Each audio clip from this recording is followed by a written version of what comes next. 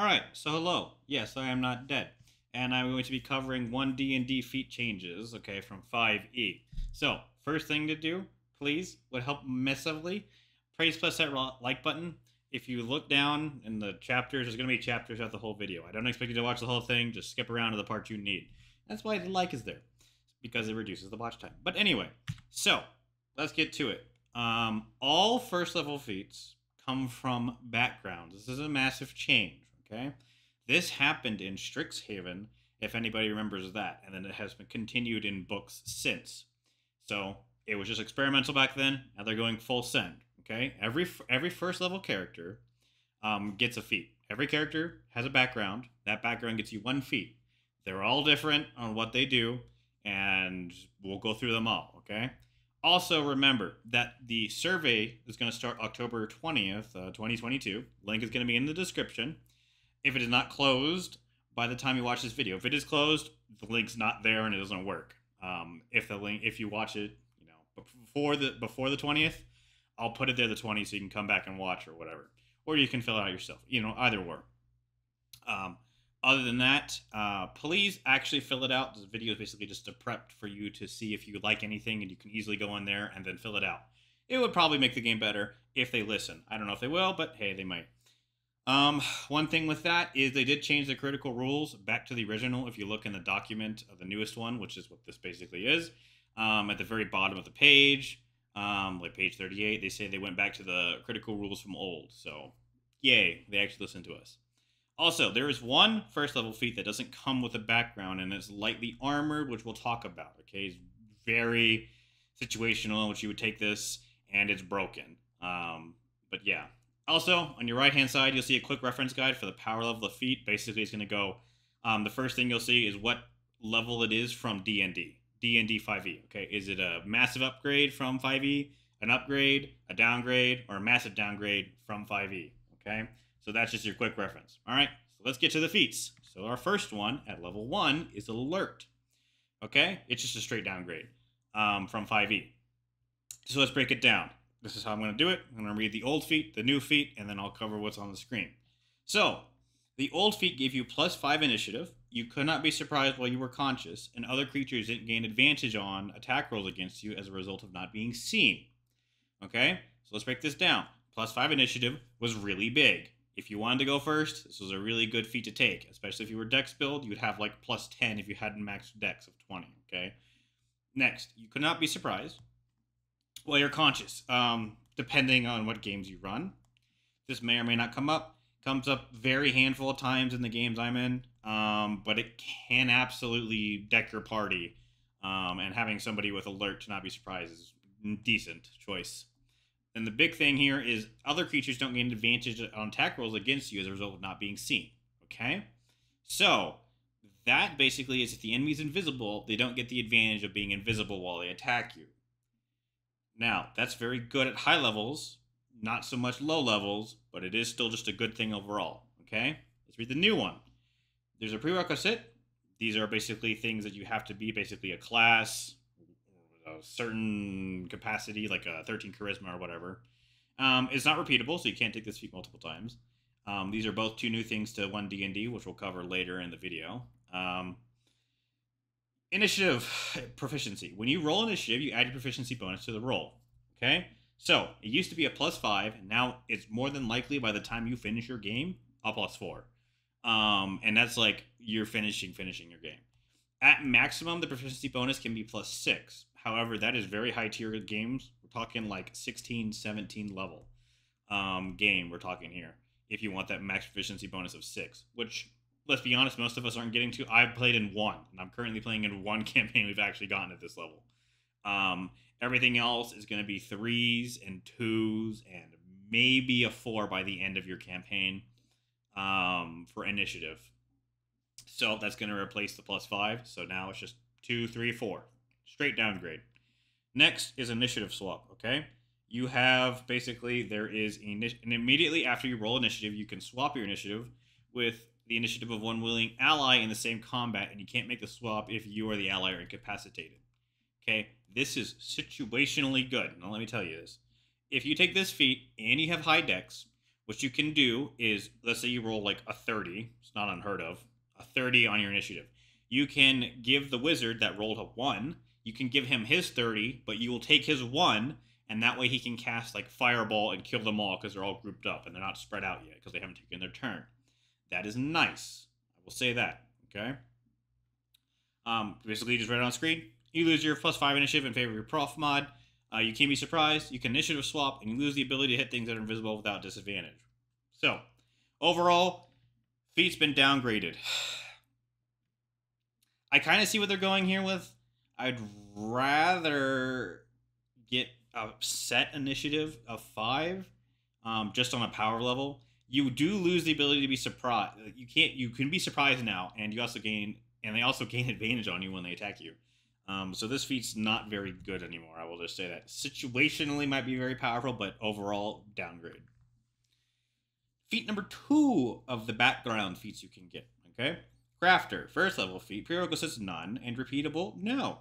You are adept at crafting things and bargaining with merchants, gaining the following benefits. You gain tool proficiencies with 3 different artisan tools of your choice, so basically you get tool proficiencies. Now this is key. In 1 D&D, they change how rolling tools works. So, if you were going to use a tool, in the old system it was just straight your proficiency with a tool, so like +3 on a D20 roll is not very good. They have changed it and reworked it to now that if you use a tool, let's say smith tools, and you have to make a check, okay? Let's say your DM's going to be like, I need you to make armor, I need you to make like a investigation check plus, your tool, right? So now how it works in D&D 1 is you're going to add your tool proficiency to the check. So, an example, you will now roll an investigation check. You will now add the +3 tool proficiencies if you are proficient in the tool, so smith tools, you're going to add the +3 to your roll of investigation. So let's say the roll is now +9 instead of +6, okay? Decent change, I like it, okay? But basically you gain 3 tools. Meh. Whenever you buy a non-magical item, you receive a 20% discount on it. This is very situationally useful. The only possible thing I can think of is plate armor being 20% cheaper is very nice. There's not a lot of items that cost that much. Most of them are magical, and you don't get a discount on that. Now, faster crafting. When you craft an item using a tool with which you have tool proficiency, the required crafting time is reduced by 20%.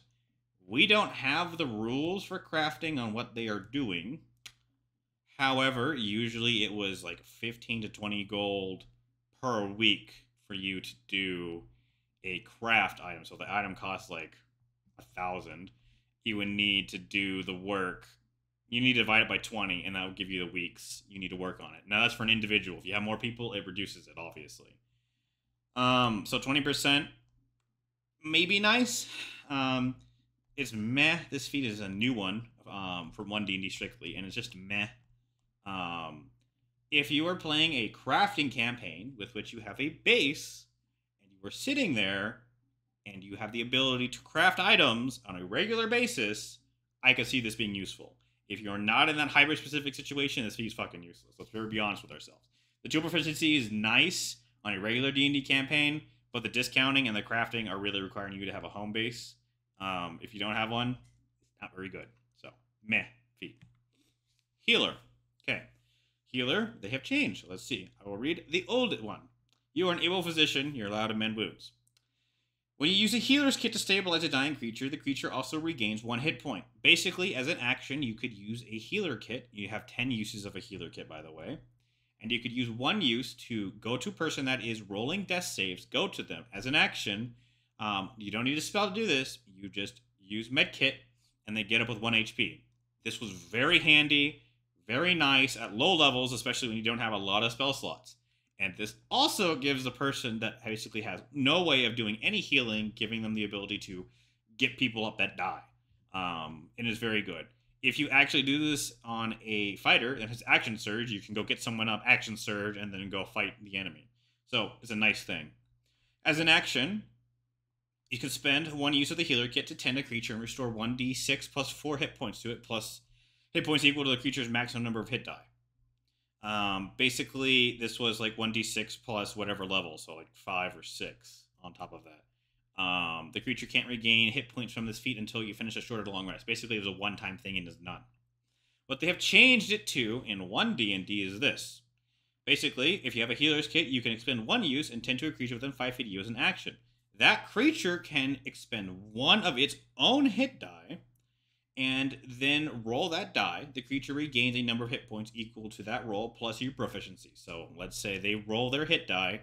They roll a 1d10 plus 5 because their con was 5, and then they're going to add plus 3 because of your proficiency bonus. There's no limit on this, which is very good, actually. And the last thing is whenever you roll a die that determines the hit points you restore with a spell or with this feat Battle Medic benefit, you can re-roll the die as if it rolls a 1 and you must use the new roll. Basically, you can re-roll 1s on medical, any healing spell, and, this particular feat and its medkit ability. So, for example, if they roll a 1, whenever you roll, so basically you have to roll it for your own hit points or a spell. It would be better if it was worded that they could do it, but that's not how it is. So, overall, it's technically a downgrade. Now let's get into why. You lose the 1d6 plus 4 plus hit die once per rest for hit die plus your proficiency mod, okay? And this is basically their hit dice limit. Overall, this means that you can burn their own hit dice. And this is highly dependent, again, on the campaign you run.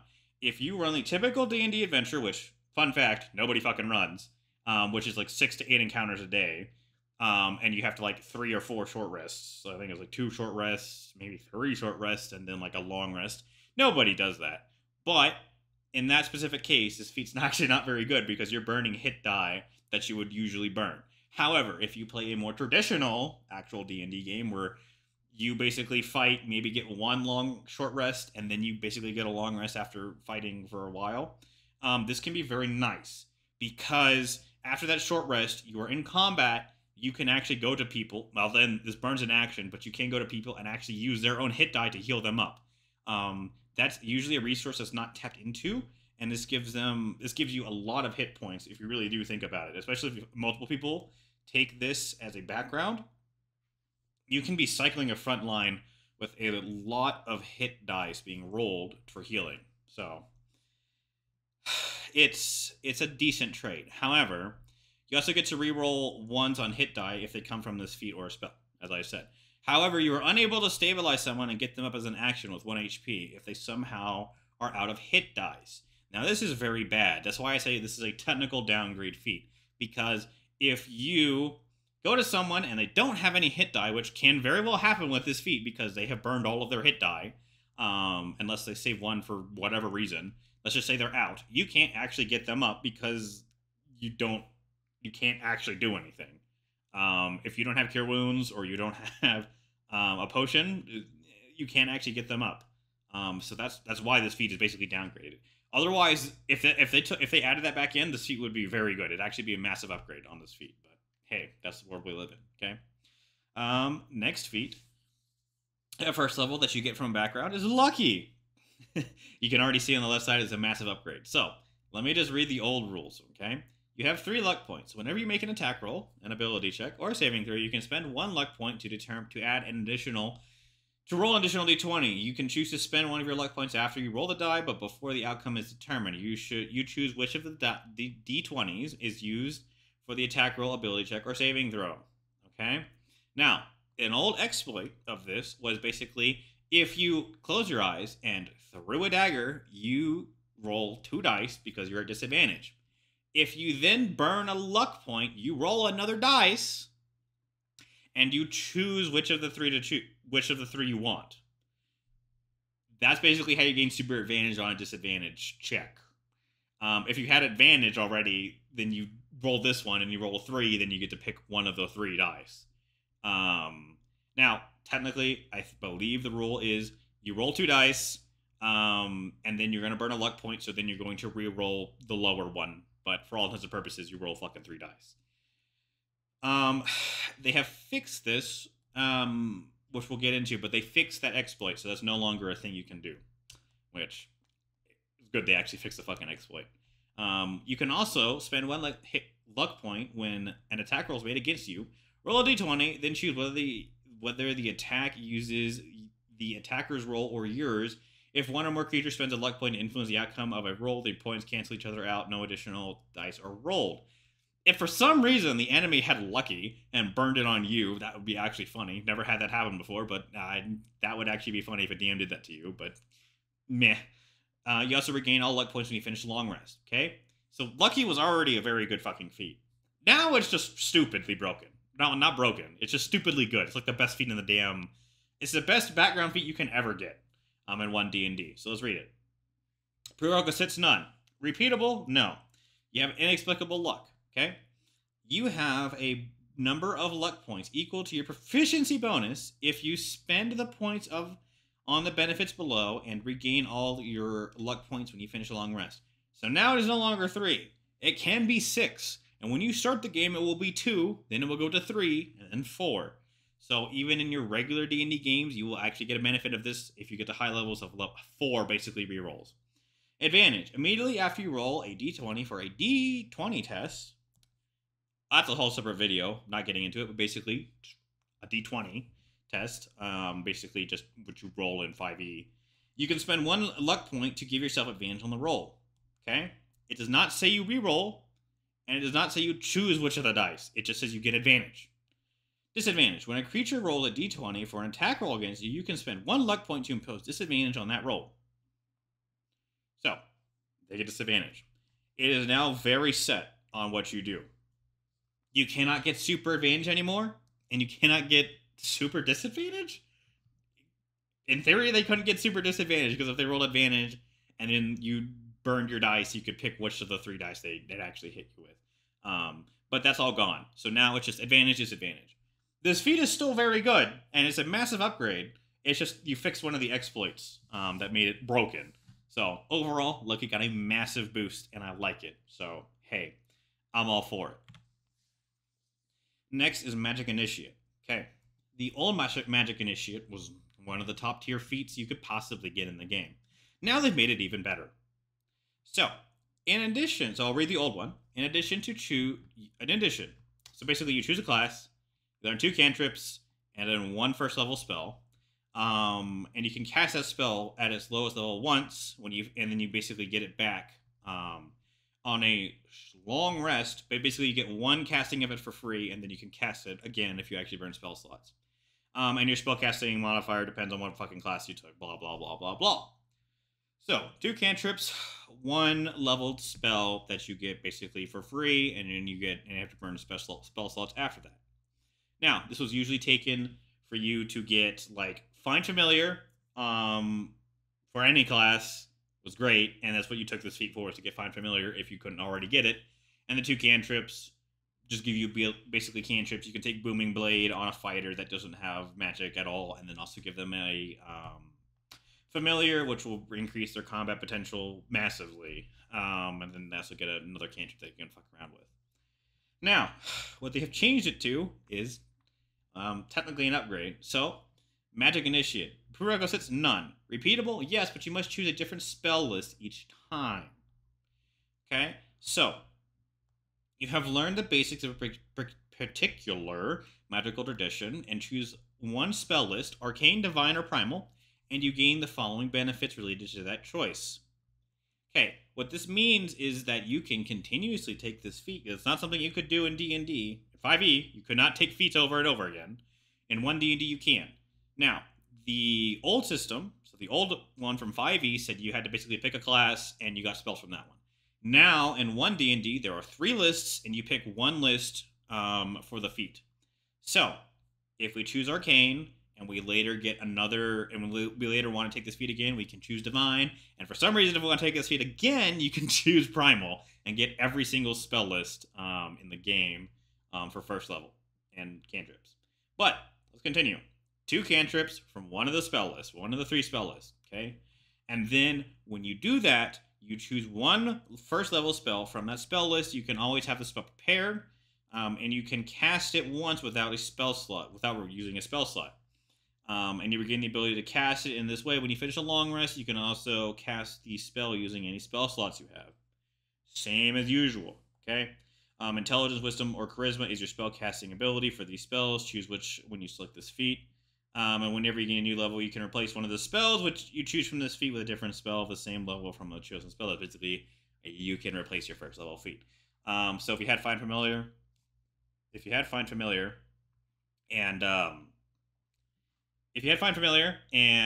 you wanted to replace it after you got your familiar out for some reason, even though your familiar can die, you could do that. You can do that now.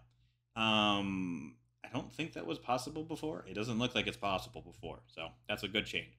So technically upgraded. So yeah, and also you get to choose from 3 master spell lists instead of just a class. So really good, actually, feat now. That you get from background. It's a background feat. Remember this, boys and girls. If anybody is watching, that's a girl. So, Musician is a new feat. I will read the new feat for you. Prerequisites, none. Repeatable, no. You are a practiced musician, granting you the following benefits. Instrument training. You gain tool proficiencies, okay, with 3 musical instruments of your choice. You can play instruments now. Wow. After you finish a short rest or a long rest, you can play a song on a musical instrument with which you have tool proficiency, and give inspiration to allies who hear the song. The number of allies you can affect in this way equals your proficiency bonus. Basically, per short rest or long rest, you can give inspiration to whoever is in your party, depending on your proficiency modifier. Now, this can get a little broken in 1D&D, because it's a new feat for 1D&D. So, it combined with human party. A human gets 1 inspiration per day, per long rest, so 1 human per long rest, okay, you get 1 inspiration. Basically, if everybody's a human, and everyone burns their inspiration, okay, let's just say everyone burns their inspiration, you're running a party of 4, and you have proficiency modifiers 4, so you're like level 9. You're all human. You all burn your inspiration, okay? If you then take a short rest, use this feat, you give all of them back their inspiration, and they fight on, and they can burn it again. So 2 inspirations per day. 2 inspirations per long rest, basically. So if you take a short rest, and the day begins again, you have 2 of these. If you send a short rest, and human party already used their inspiration before the short rest. So that's just one of the things you can possibly do here. Would I take this feat? In my opinion, not really. Again, this is a background feat, so if it fits your background, then you go ahead. If you're a bard, this actually might be very good in RPG elements or story. Is it good overall? It depends highly on the party and if they use it, but a reroll is never bad for a background feat. So I'll say it's somewhere in the middle for me. Not the best, like Lucky, but it's somewhere in the middle, and it's pretty good. So there's Musician. Next is Savage Attacker. It is now a 1st level feat. I will read the old one, because basically all they did was change the wording. Once per turn, when you roll damage for a melee weapon attack, you can reroll the weapon's damage dice and use either total. It is now worded the following way. Prerequisites, none, and repeatable, no, as a background feat. You have trained to deal particular damaging strikes. When you take the attack action and hit a target with a weapon as part of that action, you can roll the weapon's damage dice twice and use either roll against the target. You can use this benefit only once per turn. Now, this doesn't specify a melee weapon, which is an actual upgrade technically, but it's just so you can re-roll a weapon attack if you hit it with a bow. It's not a bad background feat. It's just there's much better ones. And it just got reworded so it's a little better. So if you like Savage Attacker, somehow back in 5e, and it wasn't dog shit, but it was, you now have it for free, and it's better. So there you go. Savage Attacker. Skilled. So Skilled in 5e was you gain proficiency in a combination of 3 skills or tools of your choice. Now, in 1D&D, it is prerequisites none. It is repeatable. This is important. You can continuously take this skill over and over again and gain proficiency in literally every skill if you would like. You have gained exceptionally broad learning. Choose 3 skills in which you lack proficiency. You gain proficiency in those skills. Now, there's a difference here. You cannot choose tools from skilled like you could in 5e. It is only skills. Okay? It's just 3 skills. But it is repeatable. So, in my opinion, it's upgraded because it's repeatable. And you just lose the tools. But nobody really used tools that much. Let's be very honest with ourselves. Nobody used the fucking tools very much. Maybe once or twice in your campaign. Whereas an actual skill was used multiple times. So, there's skilled. As a background feat, middle of the pack. Depending on what character build you're going for, can be very useful on rogues and bards. Other characters that don't gain that many proficiencies could be a very good one to have. And it is repeatable, so there is that. So, alright, that's skilled. On to the next one. Tavern Brawler. Now, this one's going to require a lot of fucking explanation from me. So, just remember, first level background feat, you get it for free. Accustomed to the blah, blah, blah, blah, blah. In the old thing, in 5e, you increase your strength or con by 1 to a max of 20. You gain proficiency with improvised weapons. Your unarmed strikes use a d4 of damage. When you hit a creature with an unarmed strike or improvised weapon on your turn, you can use a bonus action to attempt to grapple that target. Okay, so in 5e, you had to pair this with Grappler. If you had Tavern Brawler and Grappler, you could get advantage on hitting somebody in the face because they're grappled, and you have advantage on grappled targets. The proficiency with improvised weapons and unarmed strikes use a d4 of damage was not very fucking useful. There was a very specific way to do it with monks and maybe an unarmed fighter, but no. No. And now the new feat is, there's no prerequisites, it is not repeatable. Now, here's the thing. Your enhanced unarmed strikes, and you hit with your unarmed strike, and deal damage, you can deal bludgeoning damage equal to 1d4 plus your strength mod instead of using normal damage of unarmed strike, which is basically a 1d4. So, your fists just get better, straight up. Damage rerolls. Whenever you roll a damage die for your unarmed strike, you can reroll that die. If it rolls a 1, you must use a new reroll. There's no limit here. So every time you hit with your fists, you could reroll it if it was a 1. We do not have what monks are capable of right now in 1D&D. If you did pair this with a monk, I guarantee you had to go with a strength monk, which is a whole different thing. Maybe, or you could just, they have their own thing.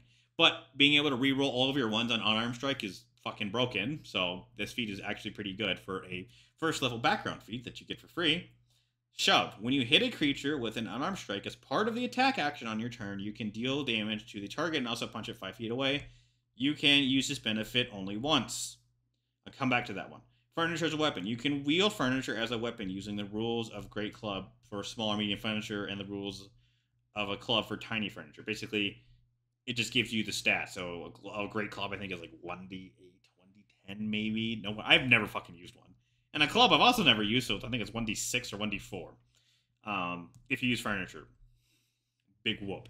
Anyway, this is important to remember that, as I said with Shove, when you hit a creature with an unarmed strike as part of an attack action on your turn, you can deal damage to the target. Now, they've changed the way grappling works, so instead of taking an action, it technically is a strike. If I remember correctly, it is a strike. So, if you hit somebody with an unarmed strike, as part of that one, you can then grapple them, and then punch them again, and punch them again, in theory, if you have multiple attacks. Just remember, unarmed strike, if you hit them, you can choose the options, which one of them is grapple, and grapple them. That is why grappling is not part of Tavern Brawler, just because you can do it automatically with unarmed strikes. Now, it's technically upgraded as an overall feat. You've lost your +1 ASI. However, Shove can be useful for pushing somebody 5 feet away. And 1D&D rules buff this feat, basically. It might be useful on monks with a reroll on unarmed strike. There is no limit. So, overall, I think it's a technical upgrade. It remains to be seen. We need to see the monk rules, and we need to see the fighter rules too, because we don't have those either, and determine if an unarmed build is even worth it. If it is worth it, then this feat maybe go up significantly, but right now it's just middle of the pack. pretty good thing to have, but it's a middle of the road is what I would say. Tough. Tough's literally the same. Tough in 5e is your hit points increase by a amount equal to twice your level when you gain this feat. Whenever you gain a level thereafter, your hit point maximum increases by additional 2. Basically, you get 2 fucking hit points per level extra. If you're using the 5e and 1 D&D rule set where you roll a fucking d10, and if you roll a 1, you have a 1 for your health. If you do that, which don't, but whole separate issue. You gain 2. So in theory, if you roll a 1 and you were level 5, you're leveling up to level 5. You roll your d6 as a wizard, or a fighter, or a barbarian, and it rolls a 1. Congratulations, you have 1 hit point. With this feat, you now have 3. The 1 D&D thing is your max hit points increase by an amount equal to twice your character level when you gain this feat. Whenever you gain a level thereafter, your hit point maximum increases by an additional 2 HP. Literally the same. Tough is one of those goddamn feats that's always useful. And the best thing about this is that now is a background. I think of the farm background, which is funny. So, as a background feat, very handy that you pick up at first level. For if you basically are building any build that's going to be a tank, you just take this as a background and you're good to go. There's no prerequisites and it's not repeatable, so you can't take Tough multiple times because that would be stupid and insane. But, hey, there you go. Tough's the same. Now, lightly armored. Let's talk about this. I believe this is the last first level feat we're going to talk about. All feats prior to this one were background. You could have them on a background. This is the only first level feat that does not have a background. You cannot have a background and take this feat. It doesn't exist. The 5e rules are basically you increase your strength or dex by 1 to a maximum of 20, and you gain proficiency in light armor. This was almost the worst feat in the game. The absolute worst feat in the game was getting 4 weapons. There was a feat called Weapon Master, and you got 4 weapon proficiencies. You literally take a fucking class slot of anything else, you get that. But we're going off on tangent there. This was literally the second to last feat of dog shit in 5e. But now it has received a massive upgrade in 1 D&D. It's a first level feat, which means you do have to burn a feat slot, or feat ASI, which we'll get to in a minute, to get it. So level 4, 8, or if you somehow start with a first level feat, I think humans can choose their feat. But you don't get this as a background. So you have to have a feat that you already get at first level that doesn't come from your background. If you do that, this is not prerequisite and it's not repeatable, but you gain the following benefits: light armor, medium armor, and shield. Okay, you gain basically proficiency in all of them. This is a massive fucking upgrade. Not only a background feat, so it's not a background feat. You can only take this as a feat. So that's the one downside here. You get medium armor and shield proficiencies now, which was the whole fucking reason you multi-class as a spellcaster in 5e, was to basically get those two things, and now you get it from a first level feat. And if a human can take a feat that's not a background, immediately take this feat and be a fucking spellcaster, it's amazing. You lose the +1 ASI. Again, that doesn't fucking matter here. You gain the ability to never multi-class as a spellcaster into another class just for armor, and it's just a straight buff to casters. Apparently, people were whining that they had to multi-class. If they had to multi-class once into a different, like a fighter, a cleric, warlock, hexblade technically got this, ranger. Again, they had to multi-class one time. However, that was deemed too punishing. So now this feat exists so that you can continue to have your spell progression all the way. Basically, usually you would have to take a level in ranger, fighter, whatever, and then the rest in spell casting, like a wizard, to get the armor benefit. That was deemed too punishing, so now you can just take 18 levels of wizard instead of 1 level fighter and 17 levels of wizard. Because the leveling of spells was deemed too punishing. So, yeah, this is just straight buff to casters. This is just an automatic requirement for casters. And you can probably get it if you play a fucking human immediately, so congratulations. Just remember, it's not a background feat. It is one you actually do have to pick up, and it's the only first level feat like this, because of course it is. So, yeah. Maybe write D&D, 1 D&D, and tell them that, this is a little fucking broken. But, hey, I guess you can do what you want. Okay. ASIs. Let's talk about this. ASIs at 4th level is now a feat. Every single feat that requires 4th level gives half an ASI increase in a skill, proficiency. Basically, your strength, your dex, your intelligence, your wisdom, your con. In one of those, you gain a +1. Okay? From every single level 4 feat, you get that. Okay? You did not get that on 1st levels, because they all came from backgrounds, except lightly armored, because that is just a wild fucking card. 4th levels, you always get a +1, so basically half an ASI per feat. Now, ability score improvement is a feat now. It is no prerequisites and it's repeatable. You all know what the fucking ASI is. You get 2 points to spend in whatever you want: strength, dex, con, intelligence, wisdom, charisma. You get 2 points to put in one of them, or 1 point in each. That's fucking what it was, okay? The new thing is, just remember, every 4th level feat now gets half one. So there actually might not be a lot of a reason to take an ability score improvement over just taking 2 feats. Again, it's highly dependent. If you need to get +4 on something instead of a +2 in a score, but that's up to you. But remember, feats they give you a lot more stuff than an ASI technically would, in theory, if you're not boosting, min-maxing.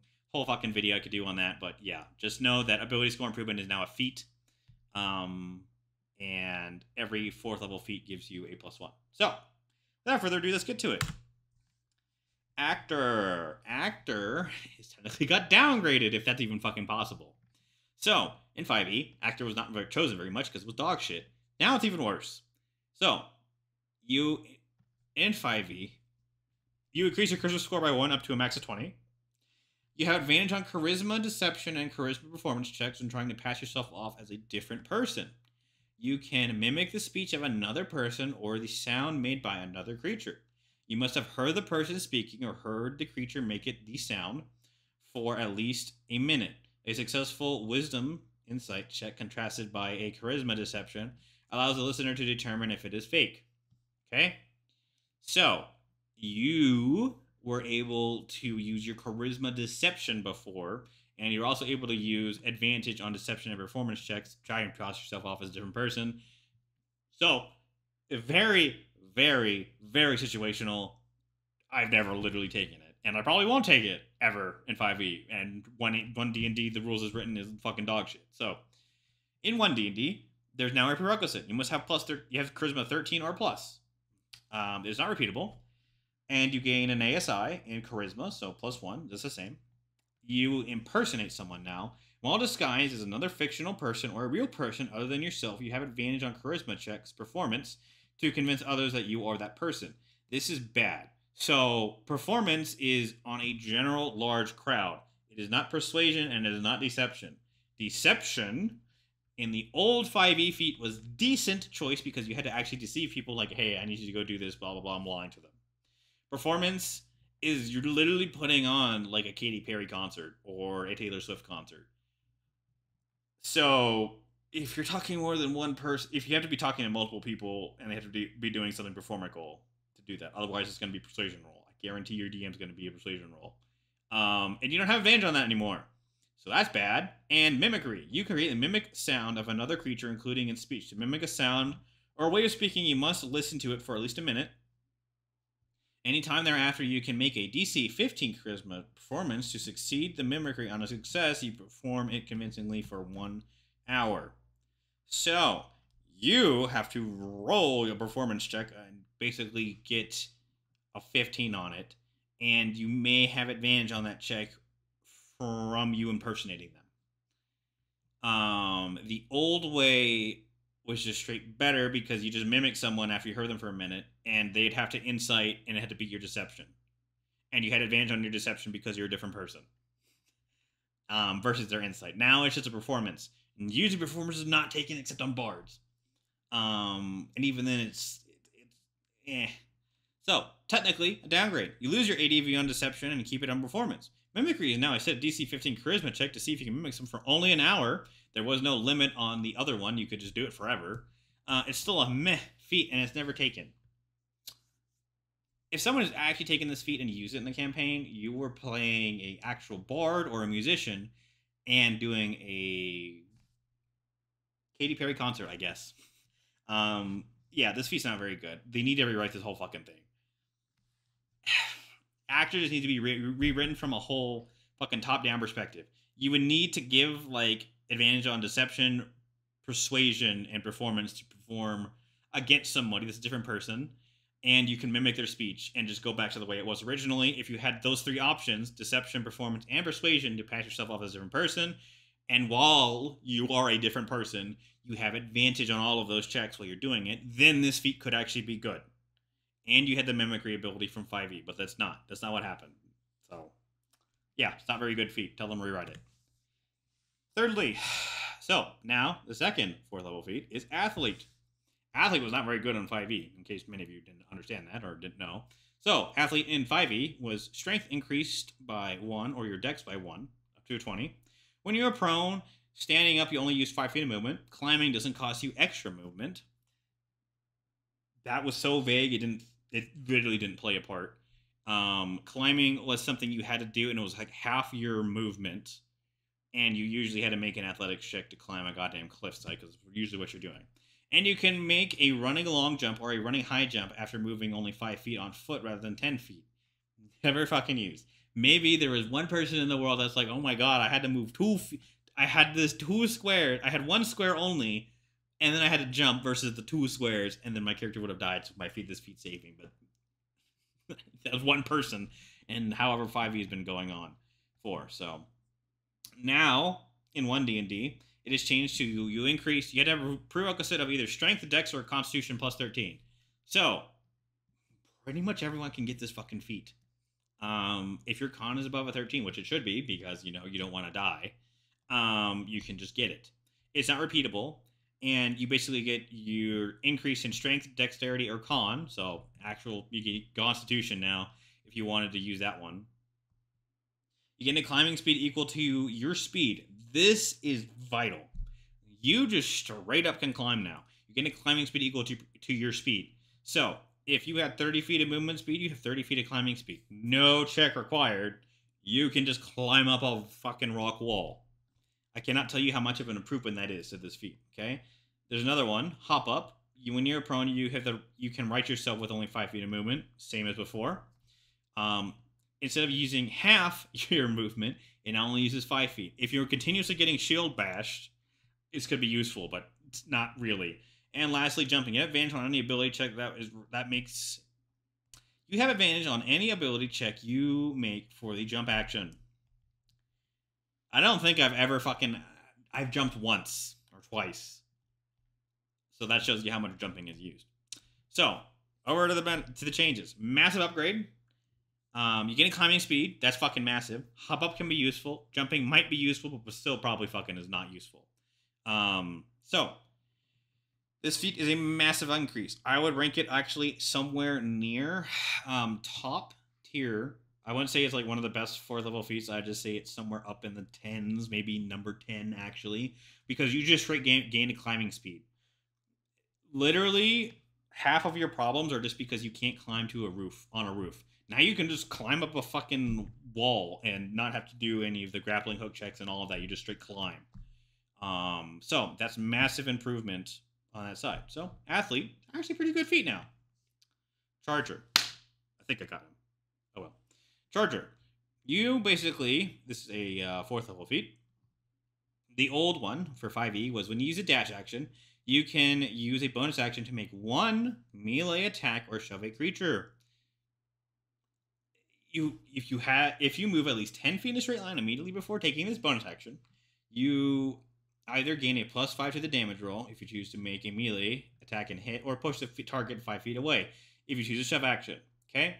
So, you had to take the dash action on a fighter, more than likely, and then your bonus action to make 1 attack or shove someone, and then you gain +5 damage to that roll, or push them 10 feet away from you again. It wasn't very fucking good. Because remember, you had to use your action. It doesn't say bonus action, it says action.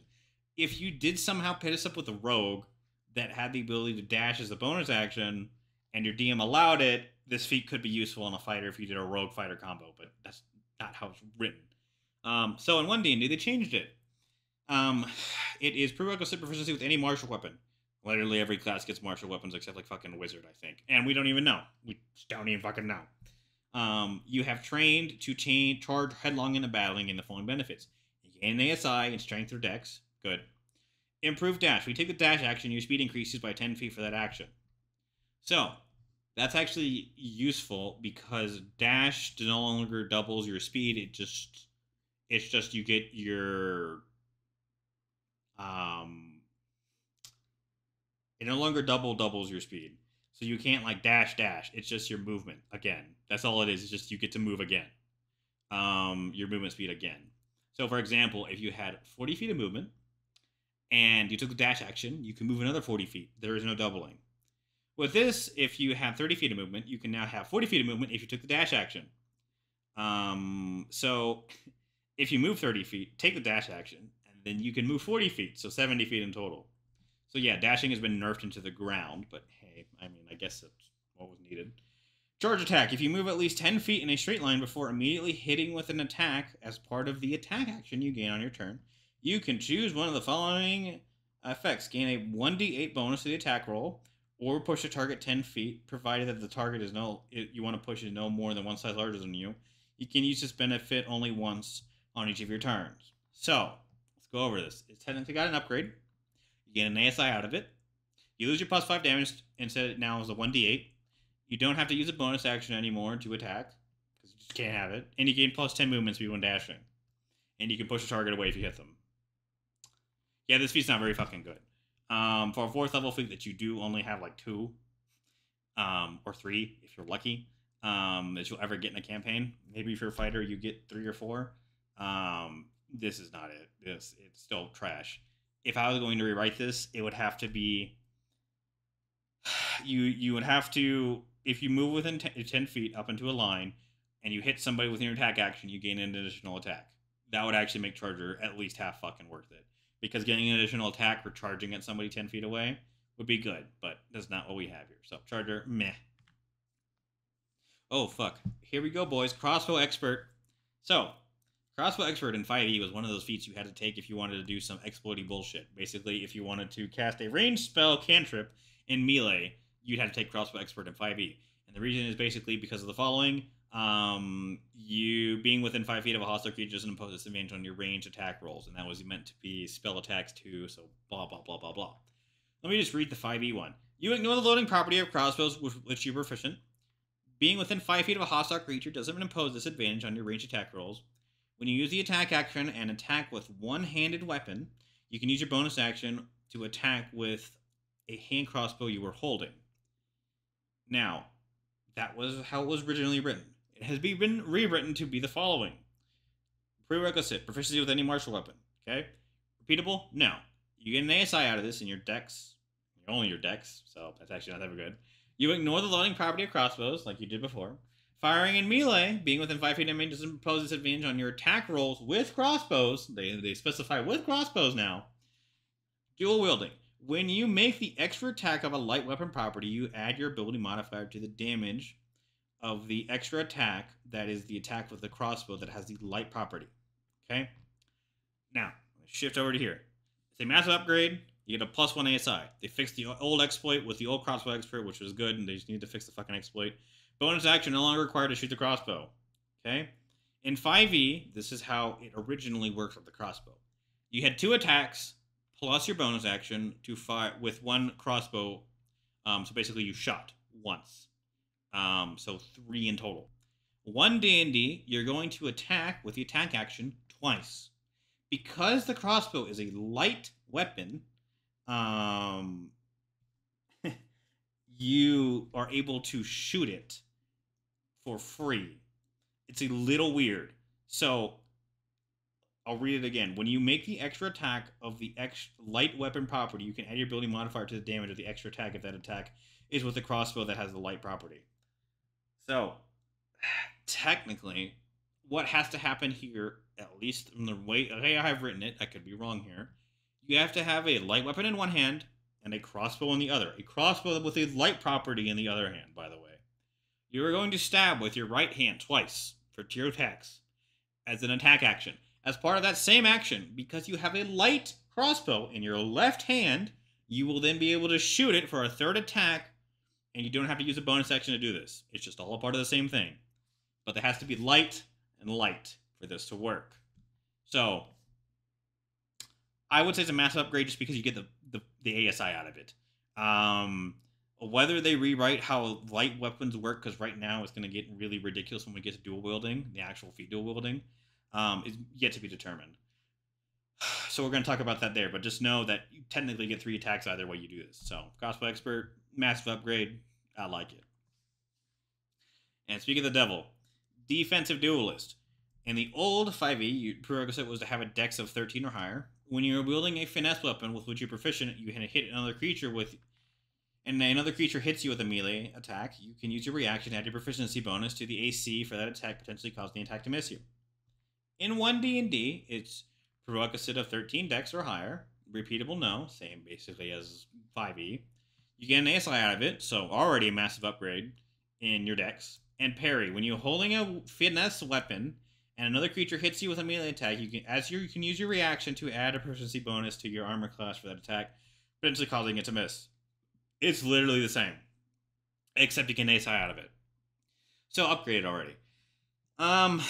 If you have nothing else to do with your bonus action or reaction, it was good for 1 attack. If you were getting hit with like 10 attacks, it really didn't matter. It depends on your DM, depends what your character build is. It was useful sometimes, and sometimes it wasn't useful. It's still middle of the road, but at least it got ASI out of it, so it's a bit better. Duel Wielder. Okay, now, Duel Wielder in 5e was basically you mastered 2-weapon fighting. You gain a +1 AC while you are wielding separate melee weapons in each hand, which was good. You can use your 2-weapon fighting you can use 2-weapon fighting even when the one-handed melee weapon you are wielding aren't light. And then you can stow and draw as normally, and nobody fucking even bothered to care about that. Basically, the big thing here was Duel Wielder feat was required if you actually want to dual wield. You could dual wield 2 rapiers because they were not light. Okay?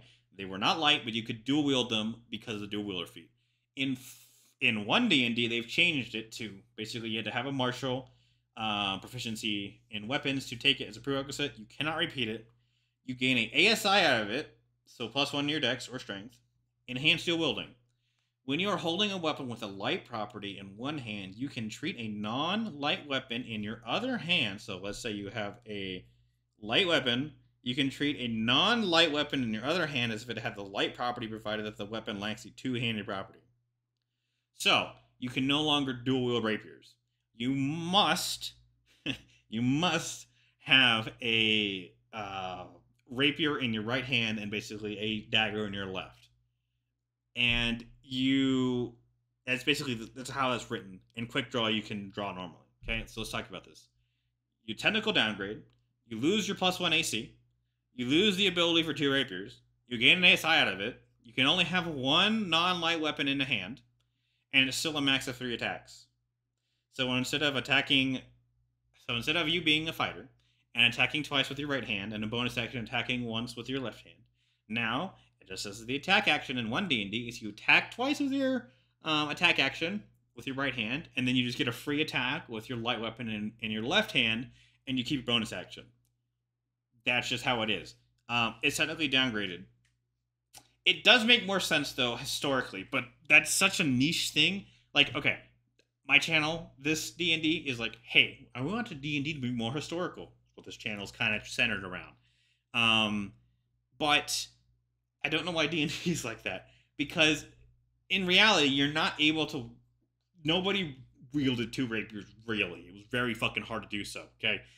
Hand-eye coordination is not there on humans.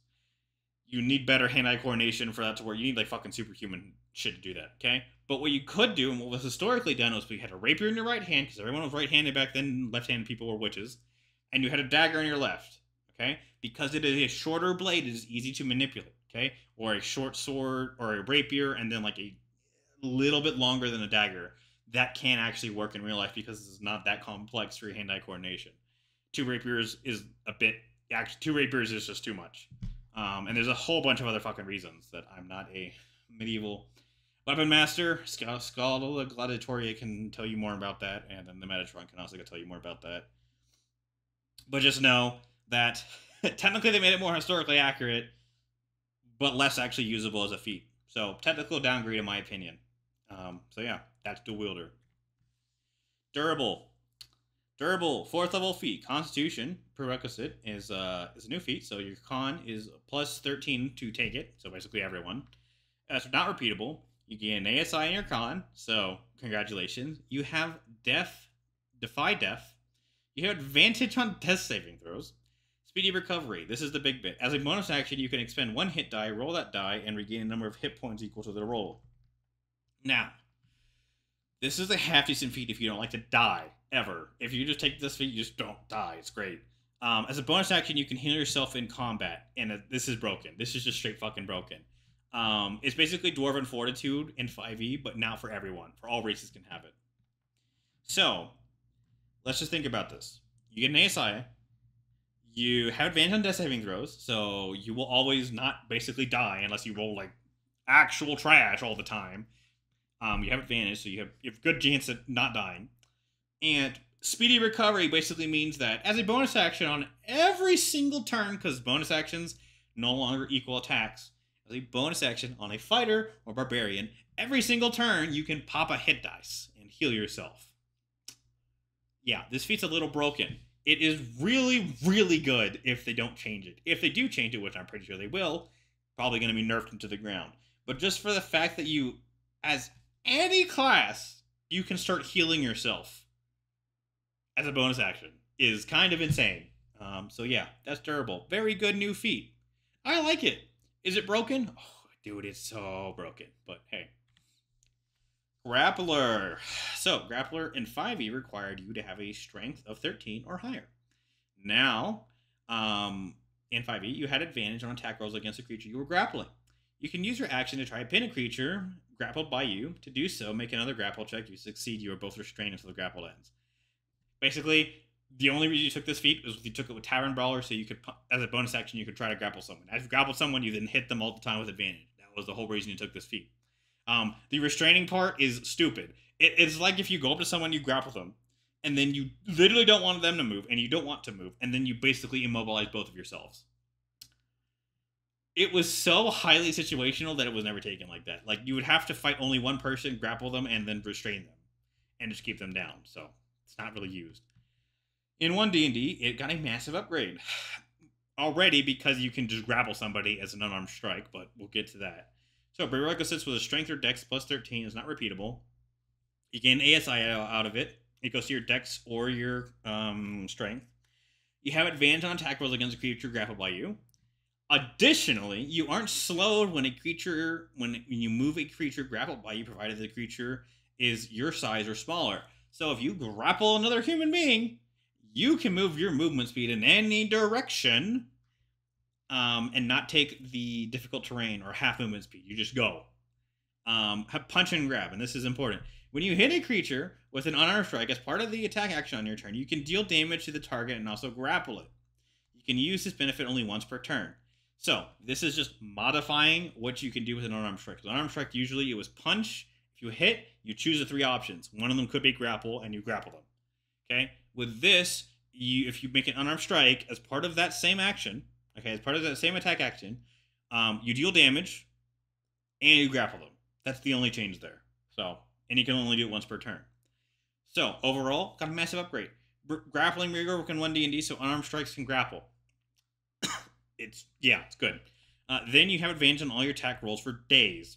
And you can move them behind your line and just continuously kill them. So let's just say you went up to someone and he was somewhere in their front line. You grab him, pull him back behind your line, and beat the crap out of him. And then do it again and again and again. You also gain a +1 ASI, and you're not slowed when moving a grappled creature. So, as I just explained, this feat is really good now. One of the top tier feats if you're playing a melee build at all. If you're playing a melee build at all, you want to take this feat. Just for the fact that you can hit somebody, grapple them, pull them back, grab your sword out as a free action, I'm assuming, and then kill them. With advantage the entire time. So yeah, Very, very, very good. Great Weapon Master. Oh, my boy. They shot my boy. They shot our boy. They killed him. They destroyed him. Great Weapon Master has been nerfed into the ground, and I'm not happy about it. I'll get into why it's a stupid thing they did this, okay?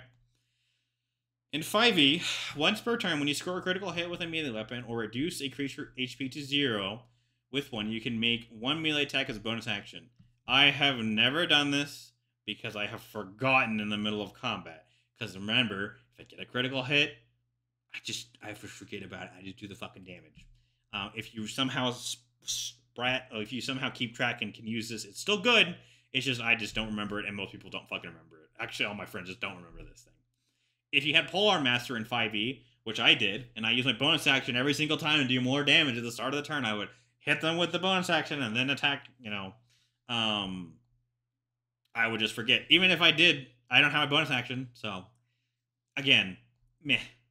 It's good, it's just, you will forget about it. However, in 5e, before you make a melee attack with a heavy weapon that you're proficient with, you can choose to take a -5 to the attack roll. If the attack hits, you add +10 attack damage. This was absolutely vital on every melee build. Every melee build required you to take Great Weapon Master just for the simple fact for the 10 damage. The reason is because you will start getting insane levels of gear and being able to hit things. You will easily get over +15 to hit when you start playing at level 16, 17. And even before then, if you have a level 12, 13 to hit with a melee weapon, a -5 is not that bad. And you add +10 damage. This was basically required for you to be up to the tier levels of mages when you were doing damage. And it made you great in killing single targets very fast and letting the mages kill their groups of enemies. But they shot my boy. I'm sad they shot him. So, in 1 D&D, you have to be proficient in a melee weapon. It's not repeatable. You had an ASI in your strength. So, not dex, just strength. Cleave. Immediately when you score a critical hit with a melee weapon, you reduce a creature to 0. You can make a attack with the same weapon as a bonus action. Same as before. Although this is the massive change right here. When you hit a creature with a heavy weapon, as part of the attack action on your turn, you can cause the weapon to deal extra damage to the target. Extra damage equals your proficiency bonus, and you can only do it once per turn. So, being very generous here, and saying you get to like level 11 or 10, and your proficiency bonus is 4. You take this feat, you hit someone, and you deal 4 extra damage for one of your attacks. That's terrible. Great Weapon Master allowed you, basically, if you wanted to, and you could hit with both attacks, for 20 damage, and if you were a level 11 fighter, you got 3 attacks, and Polearm Master, you got 4 attacks. And if you somehow hit with all those attacks, which you wouldn't, but let's just hypothetically say you would, that would be plus 40 damage on all of those attacks against a single target. Now it's just 4 damage. You can see that this is a massive penalty. So again, massive downgrade. You gain an ASI out of it. That's not worth it.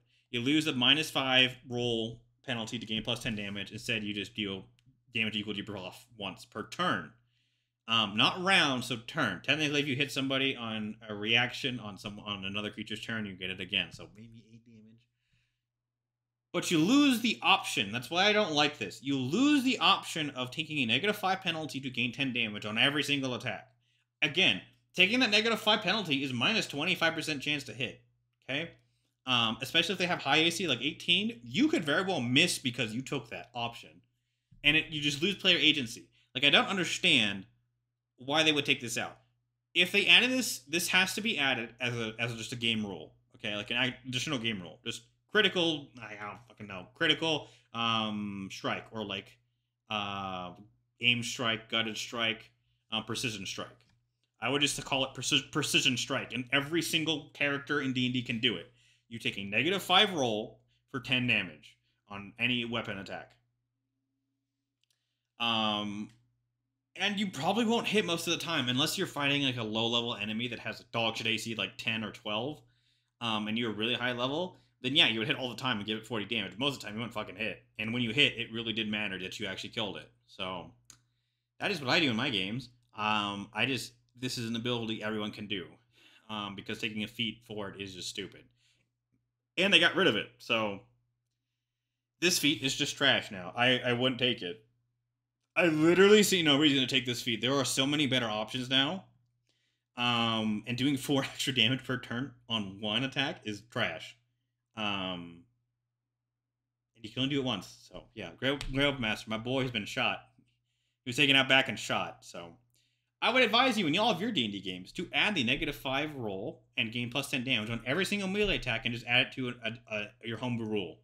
That's what I do. And just give it to every character. If they want to use it, it's there. If you want to use it as as a DM and use it on your monsters, it's also there for you. So there you go. Heavily armored. Now, this feat was fucking trash in 5e. It is still trash. In 5e, you had to be prerequisite was you had to be proficient in medium armor. You got 1 strength and you gain proficiency in heavy armor. In 1 D&D, you have to have medium armor training, which means you have a proficiency in it. You gain an ability score increase of con or strength 1, and you gain heavy armor training. Basically, you can wear heavy armor now, proficiency. ASI can go to con or strength now, and it's still a terrible feat. I just wouldn't fucking take it. If you are trying to get a character to wear heavy armor for some inexplicable reason, you need to start with a fighter or somebody that can wear heavy armor, and then multi-class into the thing you're going to take. That is what I would do. This is a 4th level feat. I would never take this. I would just build a different build, take a multi-class in something else. It is terrible, and it remains terrible.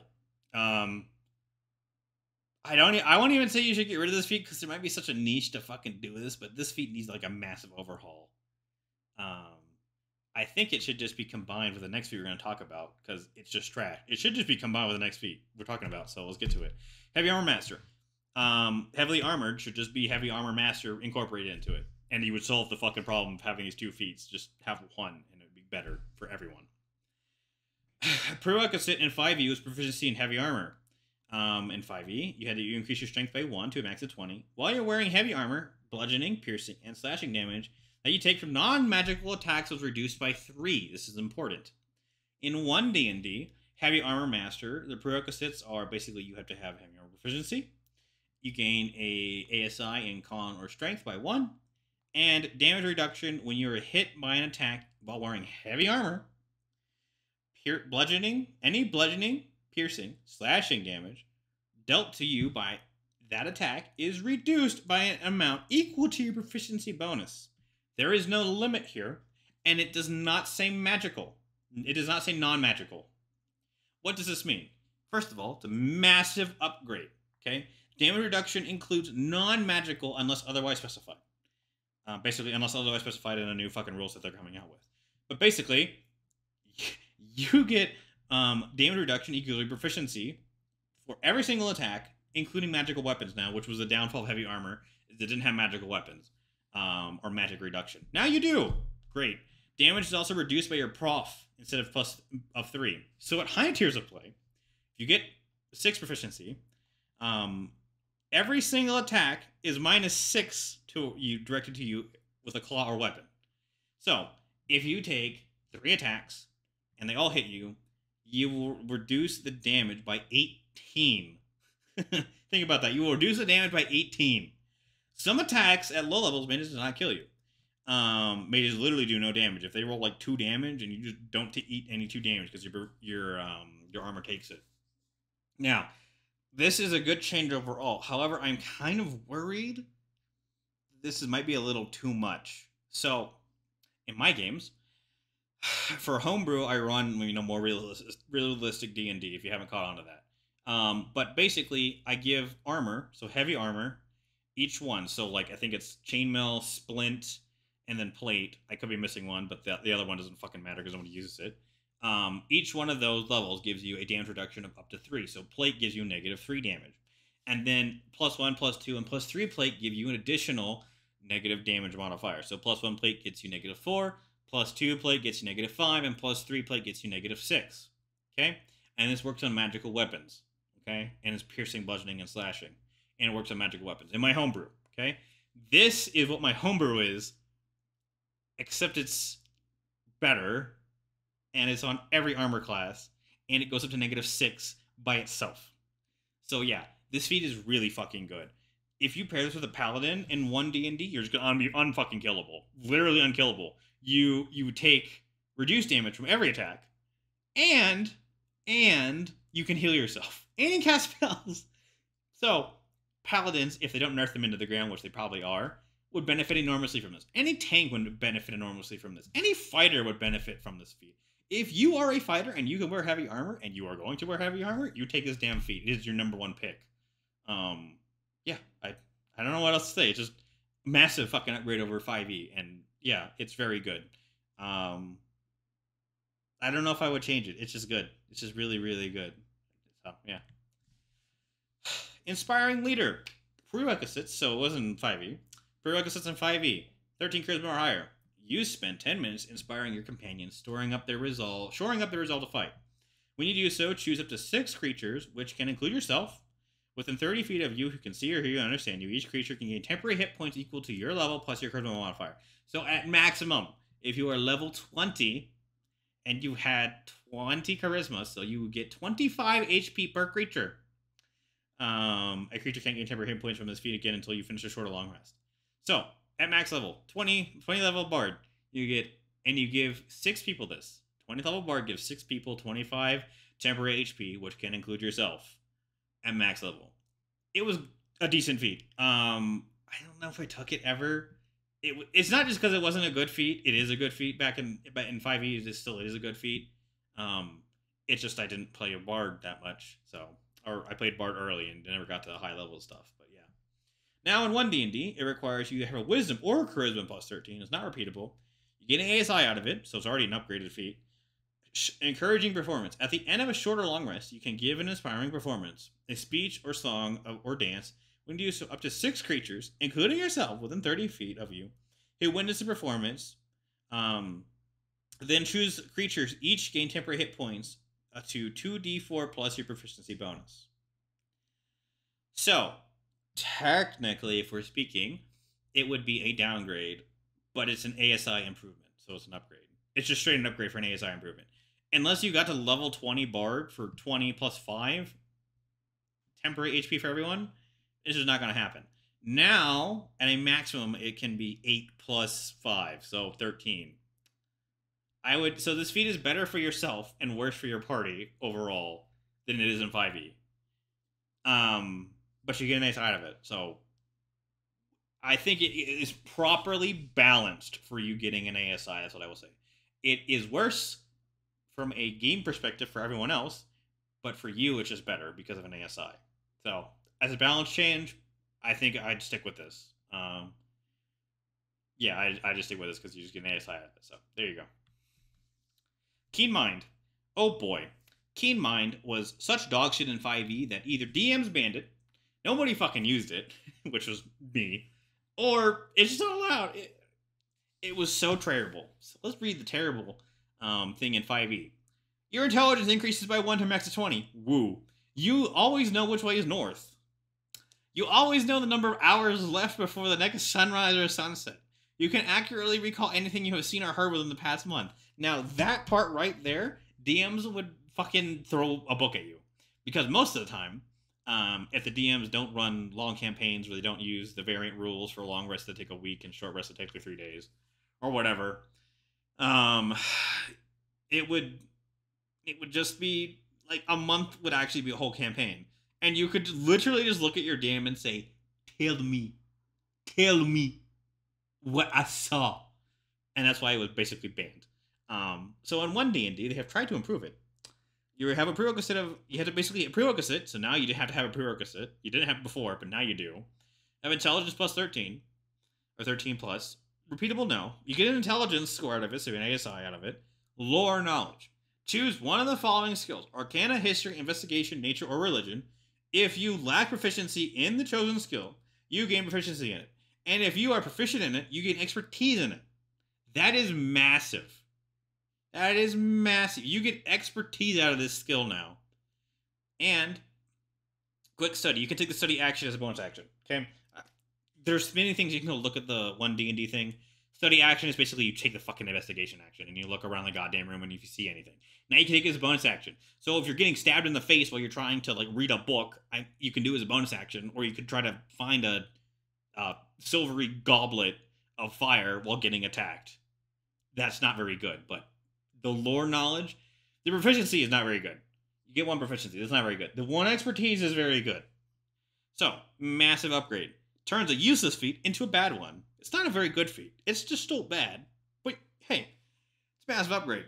You gain proficiency in... You gain prof, or more importantly, expertise in 1 skill. So if you got expertise in 1 skill, and it's investigation, and you're a wizard, you're pretty good at finding everything investigation-wise. Quick study is actually useless. Literally just the ability to make an INT check as a bonus action. Very niche. Very niche. Usually you finish the combat and then do investigating. I have never tried to be like, yes, I will investigate while I'm being stabbed in the face. So rarely does that come up, I would not take a feat over it. But hey, it's a massive upgrade over Keen Mind. Still dog shit feat, but it is a massive upgrade. Mage Slayer. So, Mage Slayer in 5e was fucking trash in my opinion, but let's read it. When a creature within 5 feet of you casts a spell, you can use your reaction to make a melee attack against that creature. When you damage a creature that is concentrating on a spell, the creature has disadvantage on saving throws and makes to maintain a concentration. You have advantage on saving throws against spells or cast by a creature within 5 feet of you.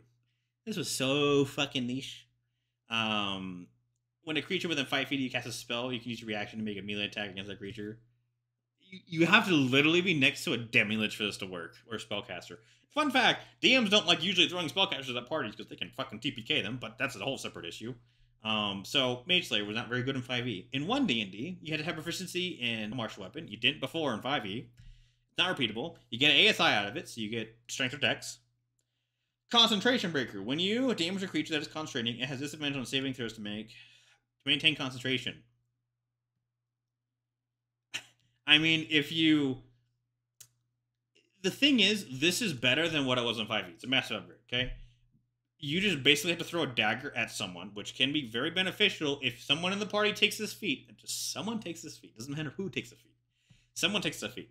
They throw a dagger with their plus, like, I don't know, like 18 to hit or something. Or more likely, probably plus 13 to hit. You hit the damn person. You do, like, 2 damage. Okay? Doesn't matter the damage. You do 2 damage. Concentration Breaker. When you damage a target, it has disadvantage on saving throws it makes to maintain its concentration. So it has to roll a save. It has disadvantage. Now you get someone that can actually hit the thing with a lot of damage. It already has disadvantage because you hit him with your plus 2, with your 2 damage of a dagger or something. Then you can break his concentration on whatever. So I could see this being very useful in like a ranger, because you can snipe someone with a longbow from 600 feet away if you took sharpshooter, prick the dude, and then he has disadvantage on his saving throws to maintain his concentration, and someone hits him for a lot of damage and he loses concentration. That is so niche, unless you're fighting a lot of spellcasters. And also, guard in mind, if you fail an intelligence, wisdom, or charisma saving throw, you can cause yourself to succeed instead. Once you use this benefit, you cannot use it again until you finish a long rest. That is broken. So, this feat got a massive change, overall massive upgrade. Plus 1 ASI, guaranteed success on it, intelligence, wisdom, or charisma, is broken. You already have Concentration Breaker, which is already good on a ranger that can prick somebody and help in a massive... You have to be planning this out, but it does work. That's actually a really good benefit, okay? Better than what it was in 5e. And you can just straight up flip the DM off and just succeed on whatever. So let's just say you got targeted by a lich and the save was like 25 intelligence save and you rolled a 2. You can succeed. And it's flip the DM off and be like, I succeed. What happens? I succeed. DM, I succeed. Yeah, that can save your ass. That can save a whole party from a TPK. That can save it. Massive upgrade. I would take this if you are in a party that likes to game the fuck out of 5e, and someone in the party takes this. It's a good, I would say it's a medium to good feat. I would say good just because you can succeed on guaranteed succeed on one of those checks. One of the saving throws. And you get it back every long rest, so yes, very good. If you like the game, and someone in your party has this, preferably a ranged character, would be very good for fighting spellcasters. And even just Guarded Mind is great for you just not eating like a game-ending spell for your character. So yeah, Mage Slayer, massive upgrade. I would take it in a party that likes the game, metagame, and game a lot. Medium Armor Master. Oh boy. So, Medium Armor Master in 5e, okay? Situationally useful. You get to take a bard and you have to... Let us read it. Proficiency medium armor is required. While wearing medium armor... While you're wearing medium armor, oh my god. It doesn't impose disadvantage on your stealth dexterity checks. Because usually it does. If you wear half plate, it has disadvantage on dexterity stealth checks. When you wear medium armor, you can add 3 rather than 2 to your AC if you have a dex of 16 or higher. In 1 D&D, you basically have to have medium armor again, proficiency.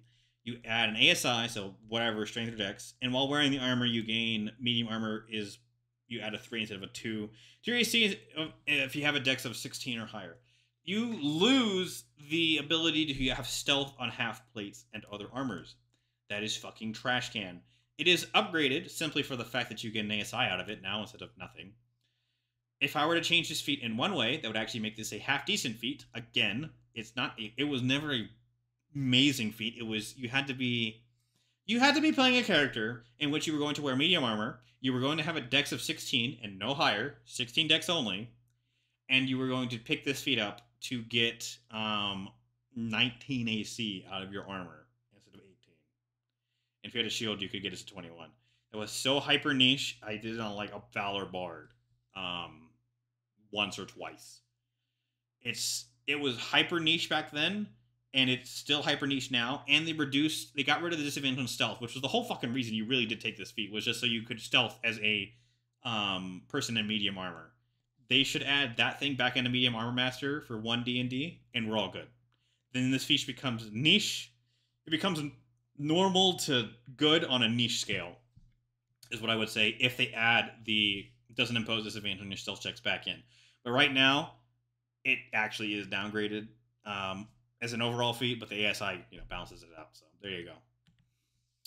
Mounted Combatant. Okay, this is going to take a while to explain. So, in the 5e, you had advantage on melee attack rolls against any unmounted creature that is smaller than your mount. So if you're wearing a horse, it's a large, and you had advantage against anything that wasn't large.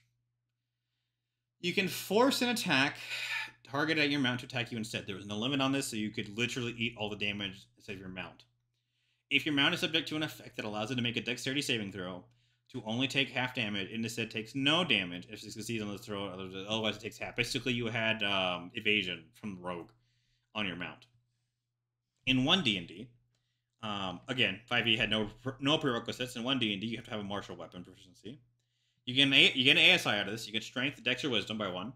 Mount Handler. You have advantage on wisdom checks, animal handling, made to handle or train horses and other beasts employed as mounts. Straight up, an upgrade.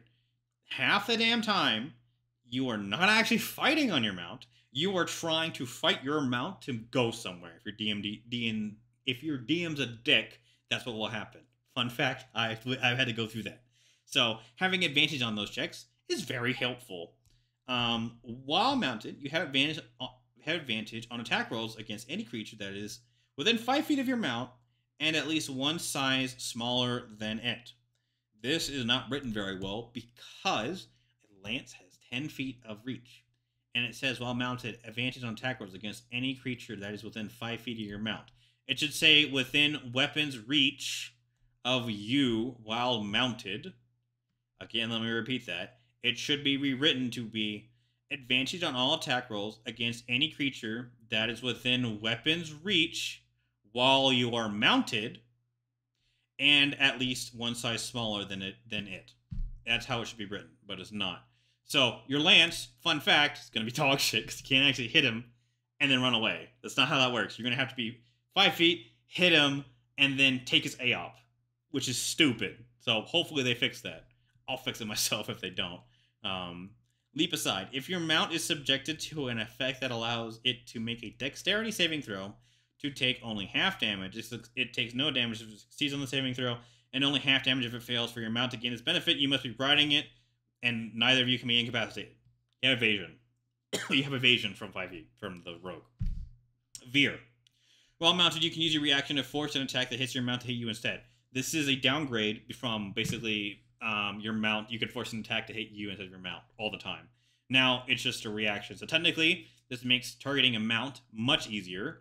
If you ever did this in D&D, which fun fact, I have once font mounted, twice maybe. So it's not it's not amazing. So that's a downgrade. So let's go over to the left side. Massive upgrade. Straight up is massive upgrade because you have advantage on wisdom checks and you have an ASI. You have an ASI increase. You have advantage on animal handling checks for your mount. You have advantage against a creature one size smaller than your mount. You have evasion for your mount, and you can force an attack to attack his reaction rather than your mount. This is good to amazing depending on your campaign. It can be great, and it can be dog shit. It could literally be useless in your campaign, or it could be the best goddamn thing you've ever had. Depends on your DM. If you are running a campaign in which you are mounted, goes to good to great. If you are running a campaign in which you are never on a mount, it's immediately useless because what the fuck are you going to do with it? I would recommend, if you are going to use this feat, I would recommend, and useful in like most common situations, which is what my friend does, you need to play a gnome, a goblin, a creature that is small, that is able to ride a wolf or something of medium size, that can go literally everywhere, and you have a polearm, or in this case, it doesn't fucking matter because you're just going to get hit anyway, a greatsword, and just go in there and hit them with advantage because you're on a mount that's technically a medium, so you have advantage on all medium creatures. That's how I would run it if I were you.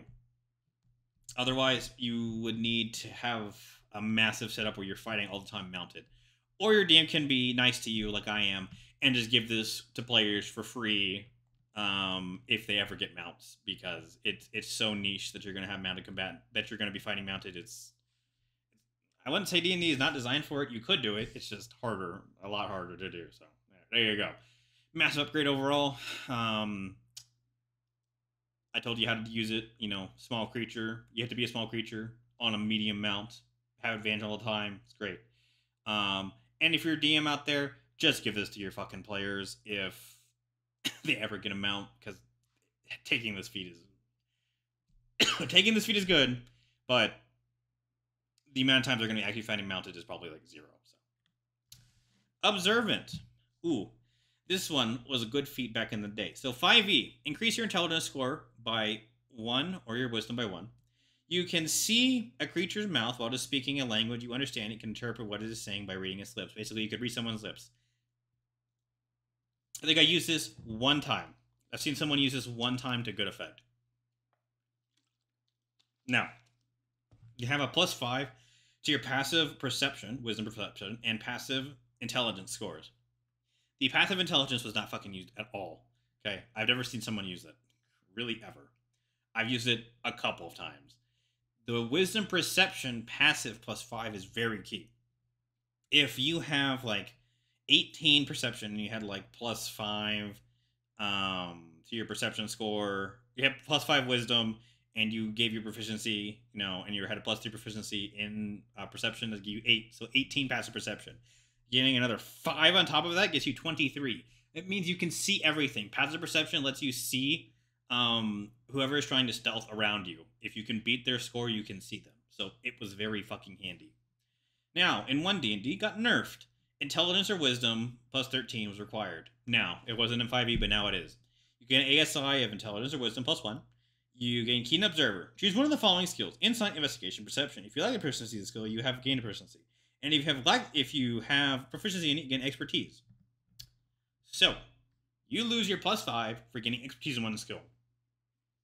I don't call that even trade. However, I can see why it is done. Because intelligence, the passive intelligence, is not used at all. Okay? The creatures, reading creatures' lips, is not used at all. Okay?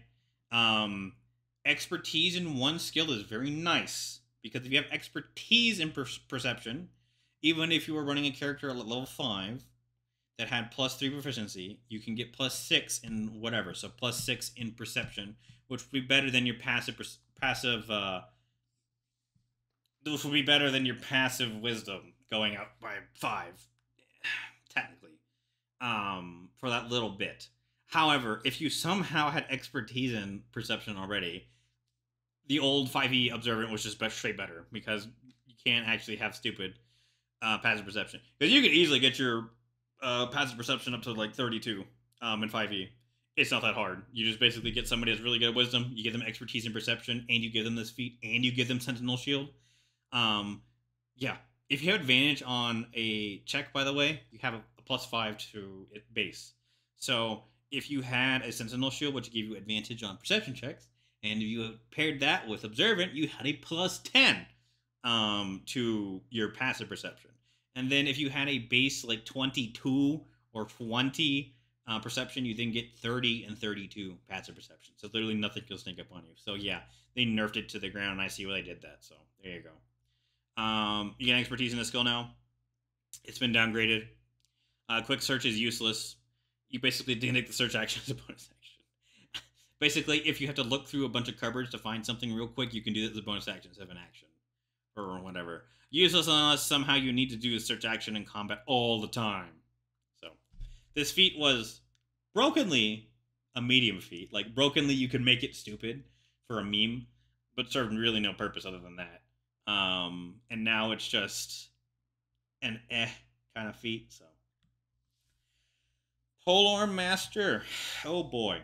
So, they nerfed the fuck out of the Polearm Sentinel combo. I will tell you that straight off the bat. And we're going to get into why, so let's go. In 5e, you get the following benefits. When you take the attack action and attack with only a glaive, halberd, quarterstaff, or spear, you can use a bonus action to make a melee attack with the opposite end of the weapon. This attack uses the same ability modifier as a primary attack. The weapon's damage die for this attack is d4, and it deals a bludgeoning damage. Okay, for this to work, you had to pull this up with Great Weapon Master. Because remember, Great Weapon Master, you take a -5 to your hit for +10 damage. So even a d4, okay, if you had max strength, so +5 strength, right, you still did a d4 +5, and you're a Great Weapon Master, and you hit with this thing, you would do a d4 +15 damage, which is the whole reason you took this with Sentinel. But hey, while you're wielding a glaive, halberd, pike, quarterstaff, or spear, other creatures provoke an opportunity attack when they enter your reach, and you have that weapon. Okay? They have changed this. Now I'm going to tell you why it doesn't fucking work with Sentinel, or I may get to it later, but it just doesn't work. You have to have proficiency in a martial weapon, obviously. Or repeatable, no.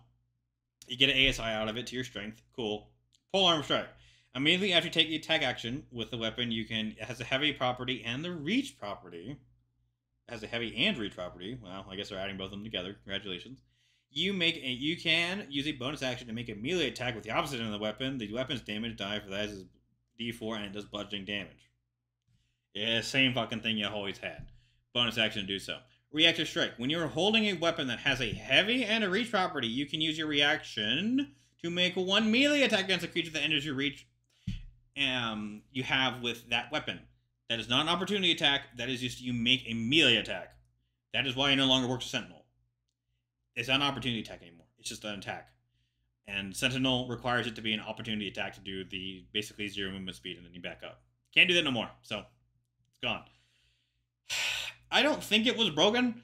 Now, if you play D&D and you had like one monster, I could see it being broken. If you had a dragon and some dude just like stabbed it in the pinky toe with like his +18 to hit and it can't move, yeah. If you're fighting multiple enemies, if you're fighting multiple enemies, and they don't even have to be good enemies, it just has to be multiple enemies. It's gonna be freaking kobolds if all that matters. You can only do that. Hit them once, so they'd enter your reach, you'd hit them, stop them from attacking you, and then you back up and you know, that's how you do it. If they have multiple enemies, you hit them, you stop one, and then the other ones come around and kill you. So, yeah, it got downgraded, sadly. Reactive Strike is not an opportunity attack. Now, it is now a regular attack, so therefore it no longer works with Sentinel. Polearm/Sentinel no longer works as it does in 5e. Still works, it just doesn't work as it does in 5e. And you get a +1 ASI out of it, so. I'd still say downgraded, but you could at least argue that it is a neutral feat now. So, again, it's still a good feat if you are wielding a glaive, or if you want to be polearm dude. It's still good. Don't get me wrong, it's still a good feat. It's just less good now. Resilient. Same as before. Choose one ability. This is the 5e version. You choose one ability to get the following benefits. You choose an ability score, you gain proficiency in that ability in the saving throws, in the chosen ability. What is it for 1 D&D? the exact same. You choose one of the abilities, you gain an ASI out of it, and you gain proficiency. It's the same as always before. It is always a decent choice. Depending on your character build, it could be required of you. If you don't have proficiency in con, if you're somebody that doesn't have proficiency in con and you're a spellcaster and then you need it, resilience is taken, and then you have to take warcaster with it to not fail your saves. It's always the same, always good feat, never bad, so there you go. A ritual caster, oh boy. This one got changed quite a bit. So, ritual caster in 5e required you have intelligence or wisdom of 13 or higher. You choose this feat. You acquire a book, a ritual book, holding 2 first-level spells of your choice. Choose one of the following classes: Bard, Cleric, Druid, Sorcerer, Warlock, Wizard. You must choose your spells from that class's spell list, and the spells you choose must have the ritual tag. The spells you choose also determine your spellcasting ability for these spells.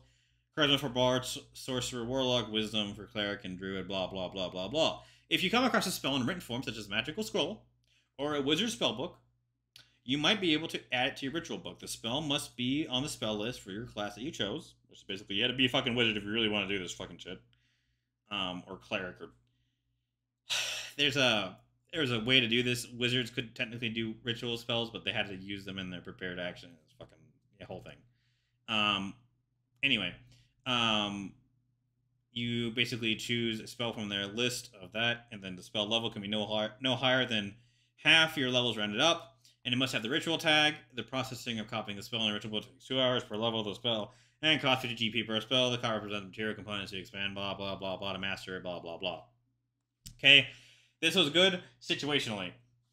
And what I mean by that is if you were high level, because that's the only reason you take this, if you're high level and you wanted to cast ritual spells, for me, it's basically letting our entire party communicate in a hive mind. It's a 5th level spell you got to do this with. And took 2 eggs I had to keep smashing together. I took this because I was an artificer and I wasn't a wizard. That's why I had to take it. In 1 D&D, they've changed it slightly. Requires you to have intelligence, wisdom, or charisma plus 13. You have gained the following benefits. You get ASI now. Ritual spells. You choose 2 first-level spells that have the ritual tag, okay, from Arcane, Divine, or Primal spell lists. Choose 2, okay. You always have those 2 spells prepared, and you cast them with any 2 spell slots you have. So basically, you get 2 first-level spell slots that you can cast with 2 spell slots for free, and then you have to use spell slots after that to cast them, okay? First real big upgrade. So you get 2 spell slots of first level. Next, quick ritual. When with this benefit, you can cast ritual spells you have prepared using a regular cast time, rather than the required time for a ritual. Doing so doesn't require a spell slot. Once you've cast a spell in this way, you cannot use this benefit again until you finish a long rest. What does this mean? You can cast, so usually a ritual spell takes you 10 minutes, okay? If the spell originally required you to take 1 action, it takes 10 minutes to cast it as a ritual. With quick ritual, you can cast it as if you had it prepared, so it only takes an action, and you can do it once per long rest. And then you have to burn a spell slot to do this. You have to burn a spell slot to do it after that. So in theory, you get 3 first-level spell slots for free every long rest. And then you can use, obviously, those spells are prepared now, quote-unquote prepared, and you can cast them again. But here's another thing. Ritual casting has been changed, kind of. If you have a spell prepared, so ritual casting in 1D&D, if you have a spell prepared that has a ritual tag, you can cast the spell as a ritual. A special feature is no longer required for casting. All the rules of the rituals in 2014 Player Handbook still apply. That means that you no longer... technically, you need to take Ritual Caster because everyone can cast a ritual spell. It's just you have to have the spell prepared. If you have a spell prepared, it has a ritual tag, you can cast it.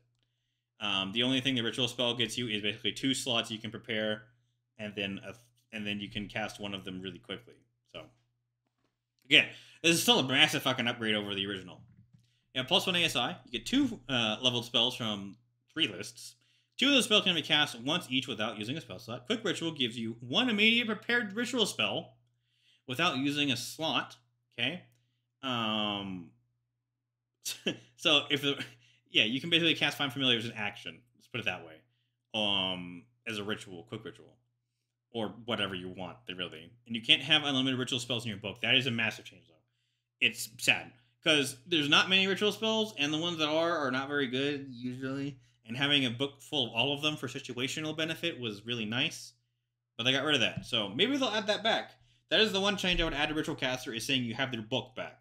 I would say that one change I would like to see, you add the book back, and you say what you have right here, which is basically if you come across a spell in written form, blah, blah, blah, blah, blah. Have that as an additional supplement to Ritual Caster. If you do that, this spell's very good then. Still situationally useful. Medium to good. But right now, since you can't prepare an ass ton of spells, because you can't, and you don't have your book, you can't actually have that many ritual spells prepared. So, yeah, there you go. The one change I would make, if you agree with me, you can write to them on the link that will be in the description for, that thing if it is October 20th to fill out. Just tell them to add that into the Ritual Caster. Babada boopy. Sentinel. Oh boy. The big old boy Sentinel. So, you have Master, this is the 5e version. You have Master Techniques, blah, blah, blah. When you hit a creature with an opportunity attack, the creature's speed becomes 0 for the rest of the turn. Creatures provoke opportunity attacks from you even if they take the disengage action before they leave your reach. When a creature within 5 feet of you makes an attack against a target other than you, and that target doesn't have this feat, you can use your reaction to make a melee attack against that creature. Same as it always been, okay? In 1 D&D, you now have to have a proficiency in any martial weapon. You gain an ASI out of it for your strength or dex. Immediately after a creature, so this is Guardian, immediately after a creature within 5 feet of you takes a disengage action or hits another creature other than you with an attack, you can make an opportunity attack against that creature. So, if they hit the person next to you, you can hit him with an AOP. Halt. When a creature is hit with when you hit a creature with an opportunity attack, the creature's speed becomes 0 for the rest of the turn. So, you technically still have it. So, again, Sentinel, massive upgrade by itself is massive upgrade. You get half ASI out of it, so bumps one ASI. Guardian still works the same way. Speed is still 0 after you hit it with an AOP. Can't use with Polearm Master anymore, as a Polearm Master doesn't provoke opportunity attacks when they come within reach. Instead, they now use a reaction attack. Still a good feat if paired with Speedster. We'll talk about Speedster, but it's still good. Let's put it that way. It's still good with Speedster. So there you go. Sentinel actually got a massive buff because of an ASI, so still the same. Sharpshooter. Oh boy. They killed my boy. They killed my boy. Alright, so in 5e, Sharpshooter, attacking long range doesn't pose disadvantage. Okay. That was useful. Straight up just useful. Range attacks ignore half cover and 3/4 cover. Broken. Before you attack with a ranged weapon that you're proficient with, you can take a -5 to the attack roll and hit. If the attack hits, you add +10 damage. Now, you could actually get your ability to hit with ranged attacks, like a bow, actually higher than you could melee attacks. Simply for the fact, which we'll get into at the very end of the video, fighting styles. You can take a fighting style that gets you +2 on all ranged attacks. Okay? So you could have a higher ranged attacks than you could versus melee attacks for some fucking stupid reason. That I fixed it on my homebrew rules for some reason. I'll get to that when I get there, but yeah. But you lose, in 1 D&D, they change it. Prerequisite, proficiency in any martial weapon, obviously. Repeatable, no. You get an ASI out of it to your dex, so good. Bypass cover, you ignore cover. Need I say more? Firing in melee. Being within 5 feet of enemy doesn't impose disadvantage on your range attack rolls with the weapon, so you no longer have to take Sharpshooter and Crossbow Expert, you can just take Sharpshooter. I actually like that change. Long range, attacking at long range doesn't impose disadvantage on your range attack rolls with weapons, same as Sharpshooter, okay? It's a downgrade, a straight downgrade. +1 ASI, okay? You get a +1 ASI in the new 1 D&D. You bypass cover. New, firing in melee no longer poses disadvantage on attack rolls to ranged weapons. Ranged weapon, long range is still, no dis.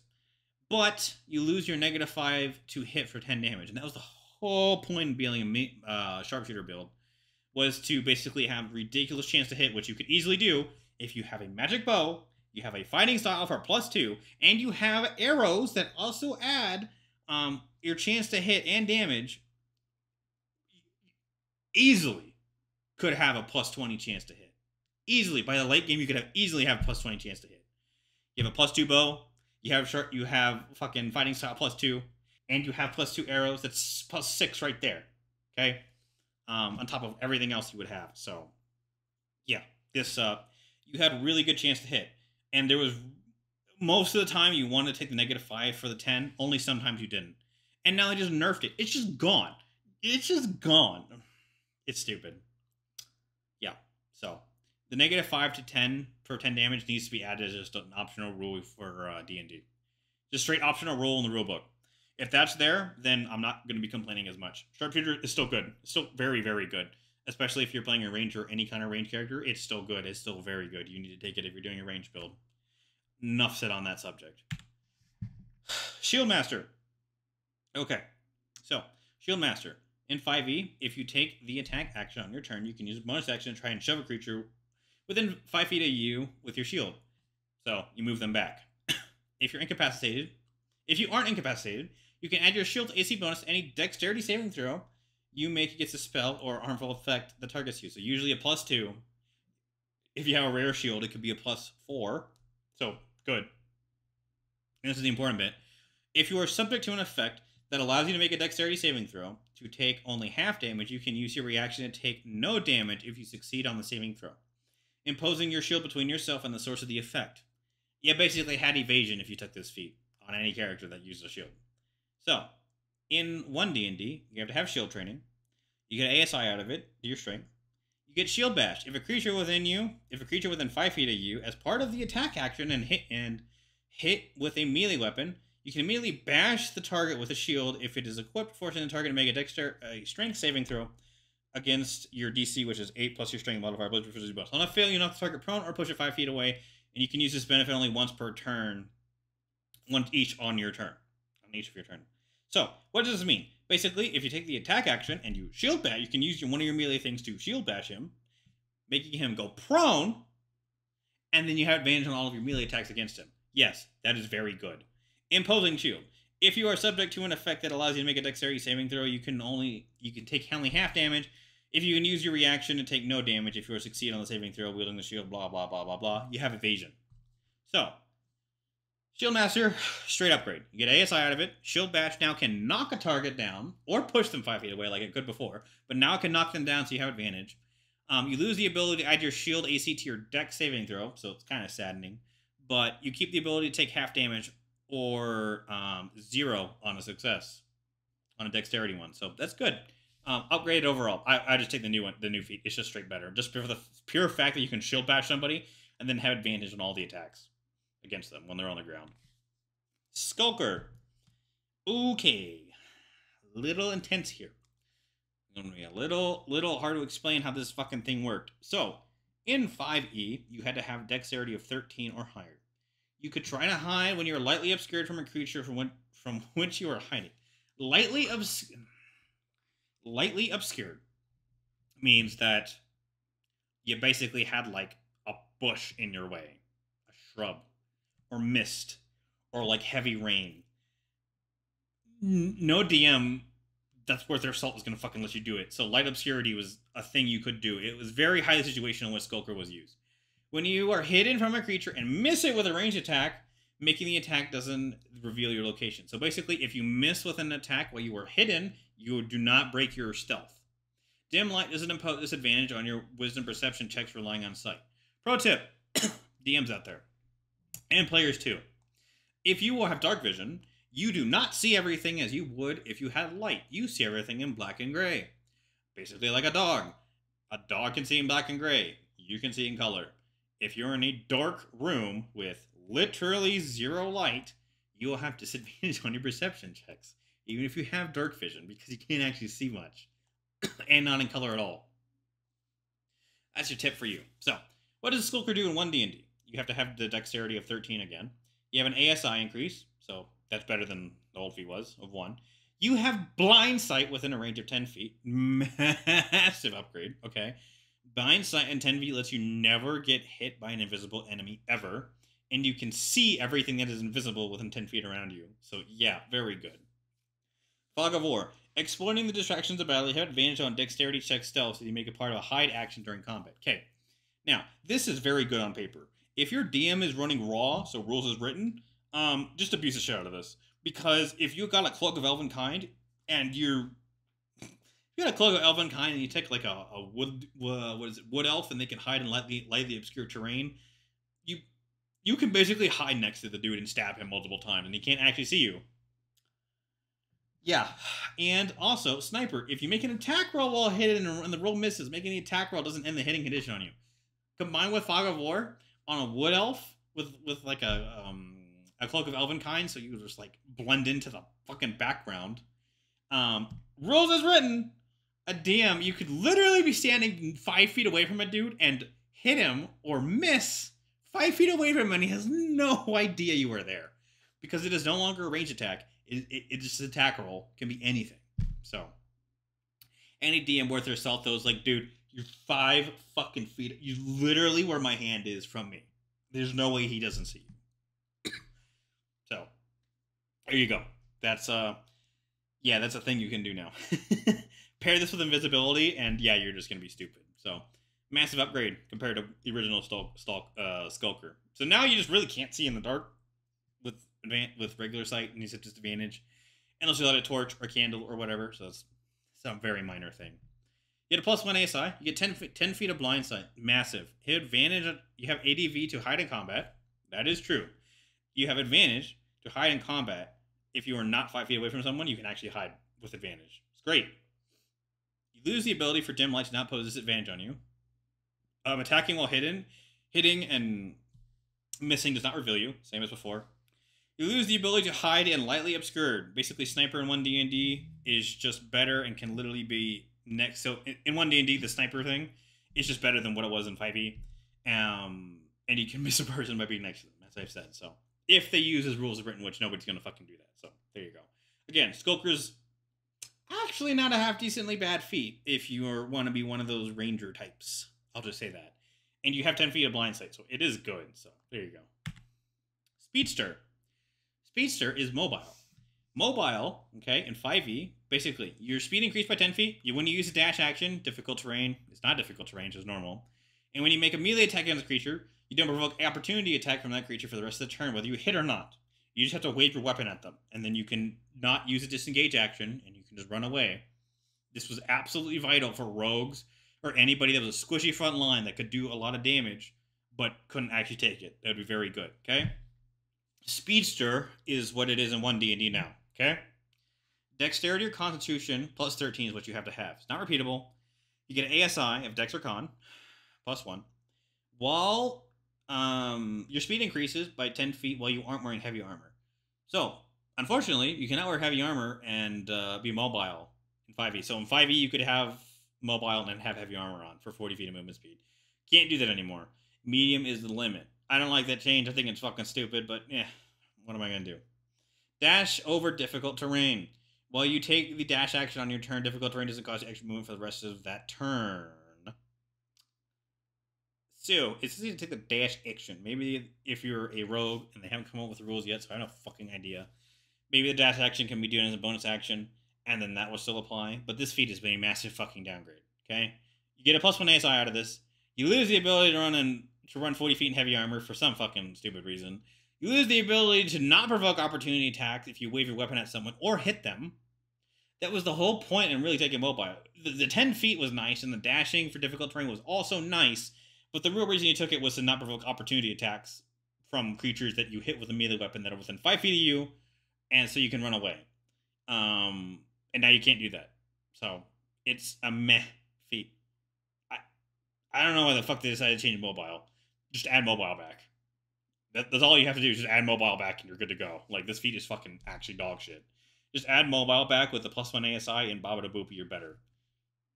I don't know why they changed this. Because it was already a niche feat to do. It was already a niche thing on a rogue. You have to be a rogue, a melee build for this to work. For you to do mobile. So, yeah. They should just add mobile back if you wanted my feedback response. Just add mobile back with the +1 ASI and get rid of Speedster. Problem solved. Spell Sniper. Spell Sniper in 5e was not very good at all. I'll just tell you right off the bat, it was not very good. So, your prerequisite basically you had to cast at least one spell. In 5e, you have to cast when you cast a spell that requires you to make an attack roll, the spell range is doubled. Your ranged spell attack ignore half cover and 3/4 cover. You learn one cantrip that requires an attack roll. Choose a cantrip from whatever class, your spellcasting modifier, blah, blah, blah. So, your spell attack for attack roll spells, which are basically Eldritch Blast, anything that literally does not have a save, you have to actually hit, does not, would ignore half cover and 3/4 cover, and you could double its range, which is like very few spells at all.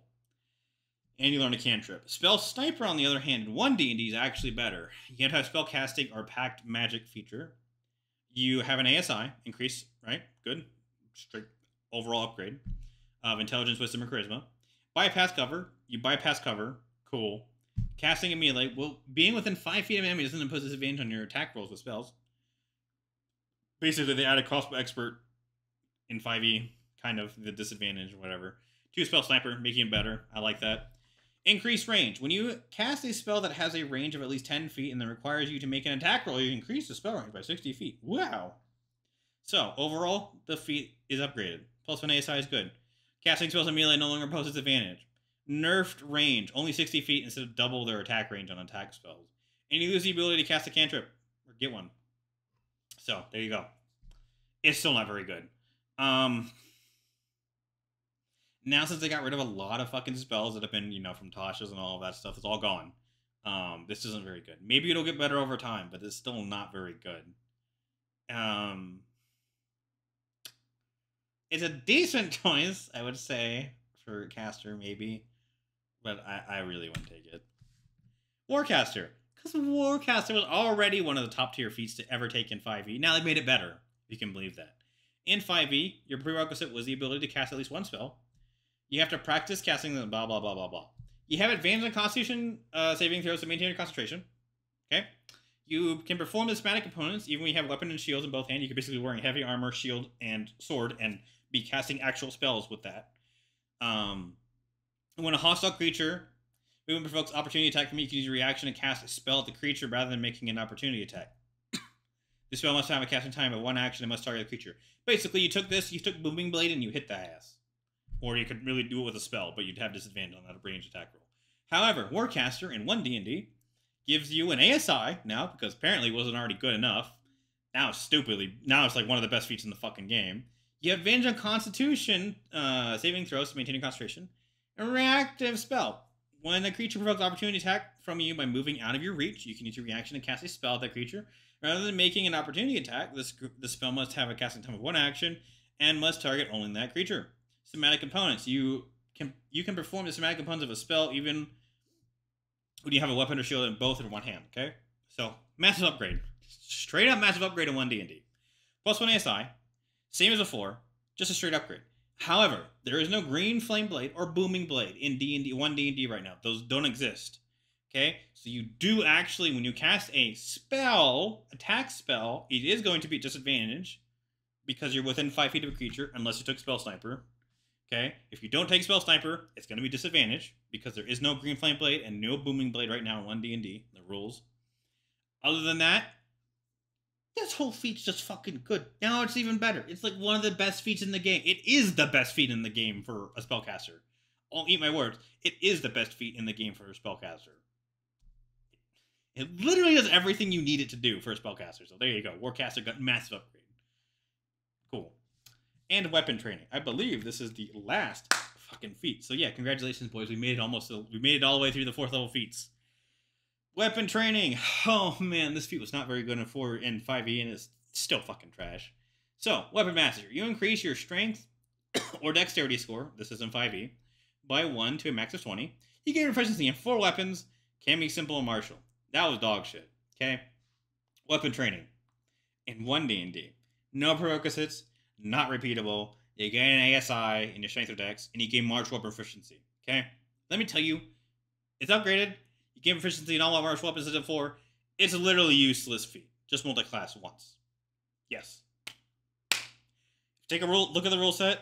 If you go into Ranger, 1 level of Ranger, you get martial weapons, you get medium armor, and you get shields and light armor. They're not doing individual weapons anymore. It's just straight all martial weapons. Or none. So either simple or martial weapons, you get all martial weapons. Just take a goddamn multi-class in something. If you wanted to actually have martial weapons, and just do that. Never take this feat. This feat is fucking worthless. I honestly just think it'd be better getting rid of this feat, but I mean, hey, you do have an option. It is an option. Literally the worst feat in 1 D&D. Congratulations. It was the worst feat in 5e, and it is still the worst feat in 1 D&D. Congratulations. We have done it. We have completed all the fighting feats. in 1D&D. So that's all you came for? That's good to go. Otherwise, I'm going to cover fighting styles and boons now. So, fighting styles. These are the fighting styles in 1D&D. They haven't changed much. The fighting styles that have changed is protection has gotten nerfed to a -2 instead of disadvantage. Okay? So used to be you can impose your shield as a reaction, and you give disadvantage on the attack roll for basically an enemy that's trying to attack your ally. Now it's a -2. That's just straight fucking worse. Don't take this fighting style anymore. Archery is still broken. Archery gives you a +2 on attack rolls for ranged weapons. Where the fuck is my +2 to attack rolls on weapons? On melee weapons. They need to fix this. If you are still listening to me and that thing is open, please write in there. Fighting style, melee weapon master. +2 attack rolls with melee weapons. That's all it is. It needs to be in there because right now there is no reason to not. If you want to max your build, even if you don't want to max your build, it is straight the best fighting style in the game because of the +2 to attack rolls on all ranged weapons.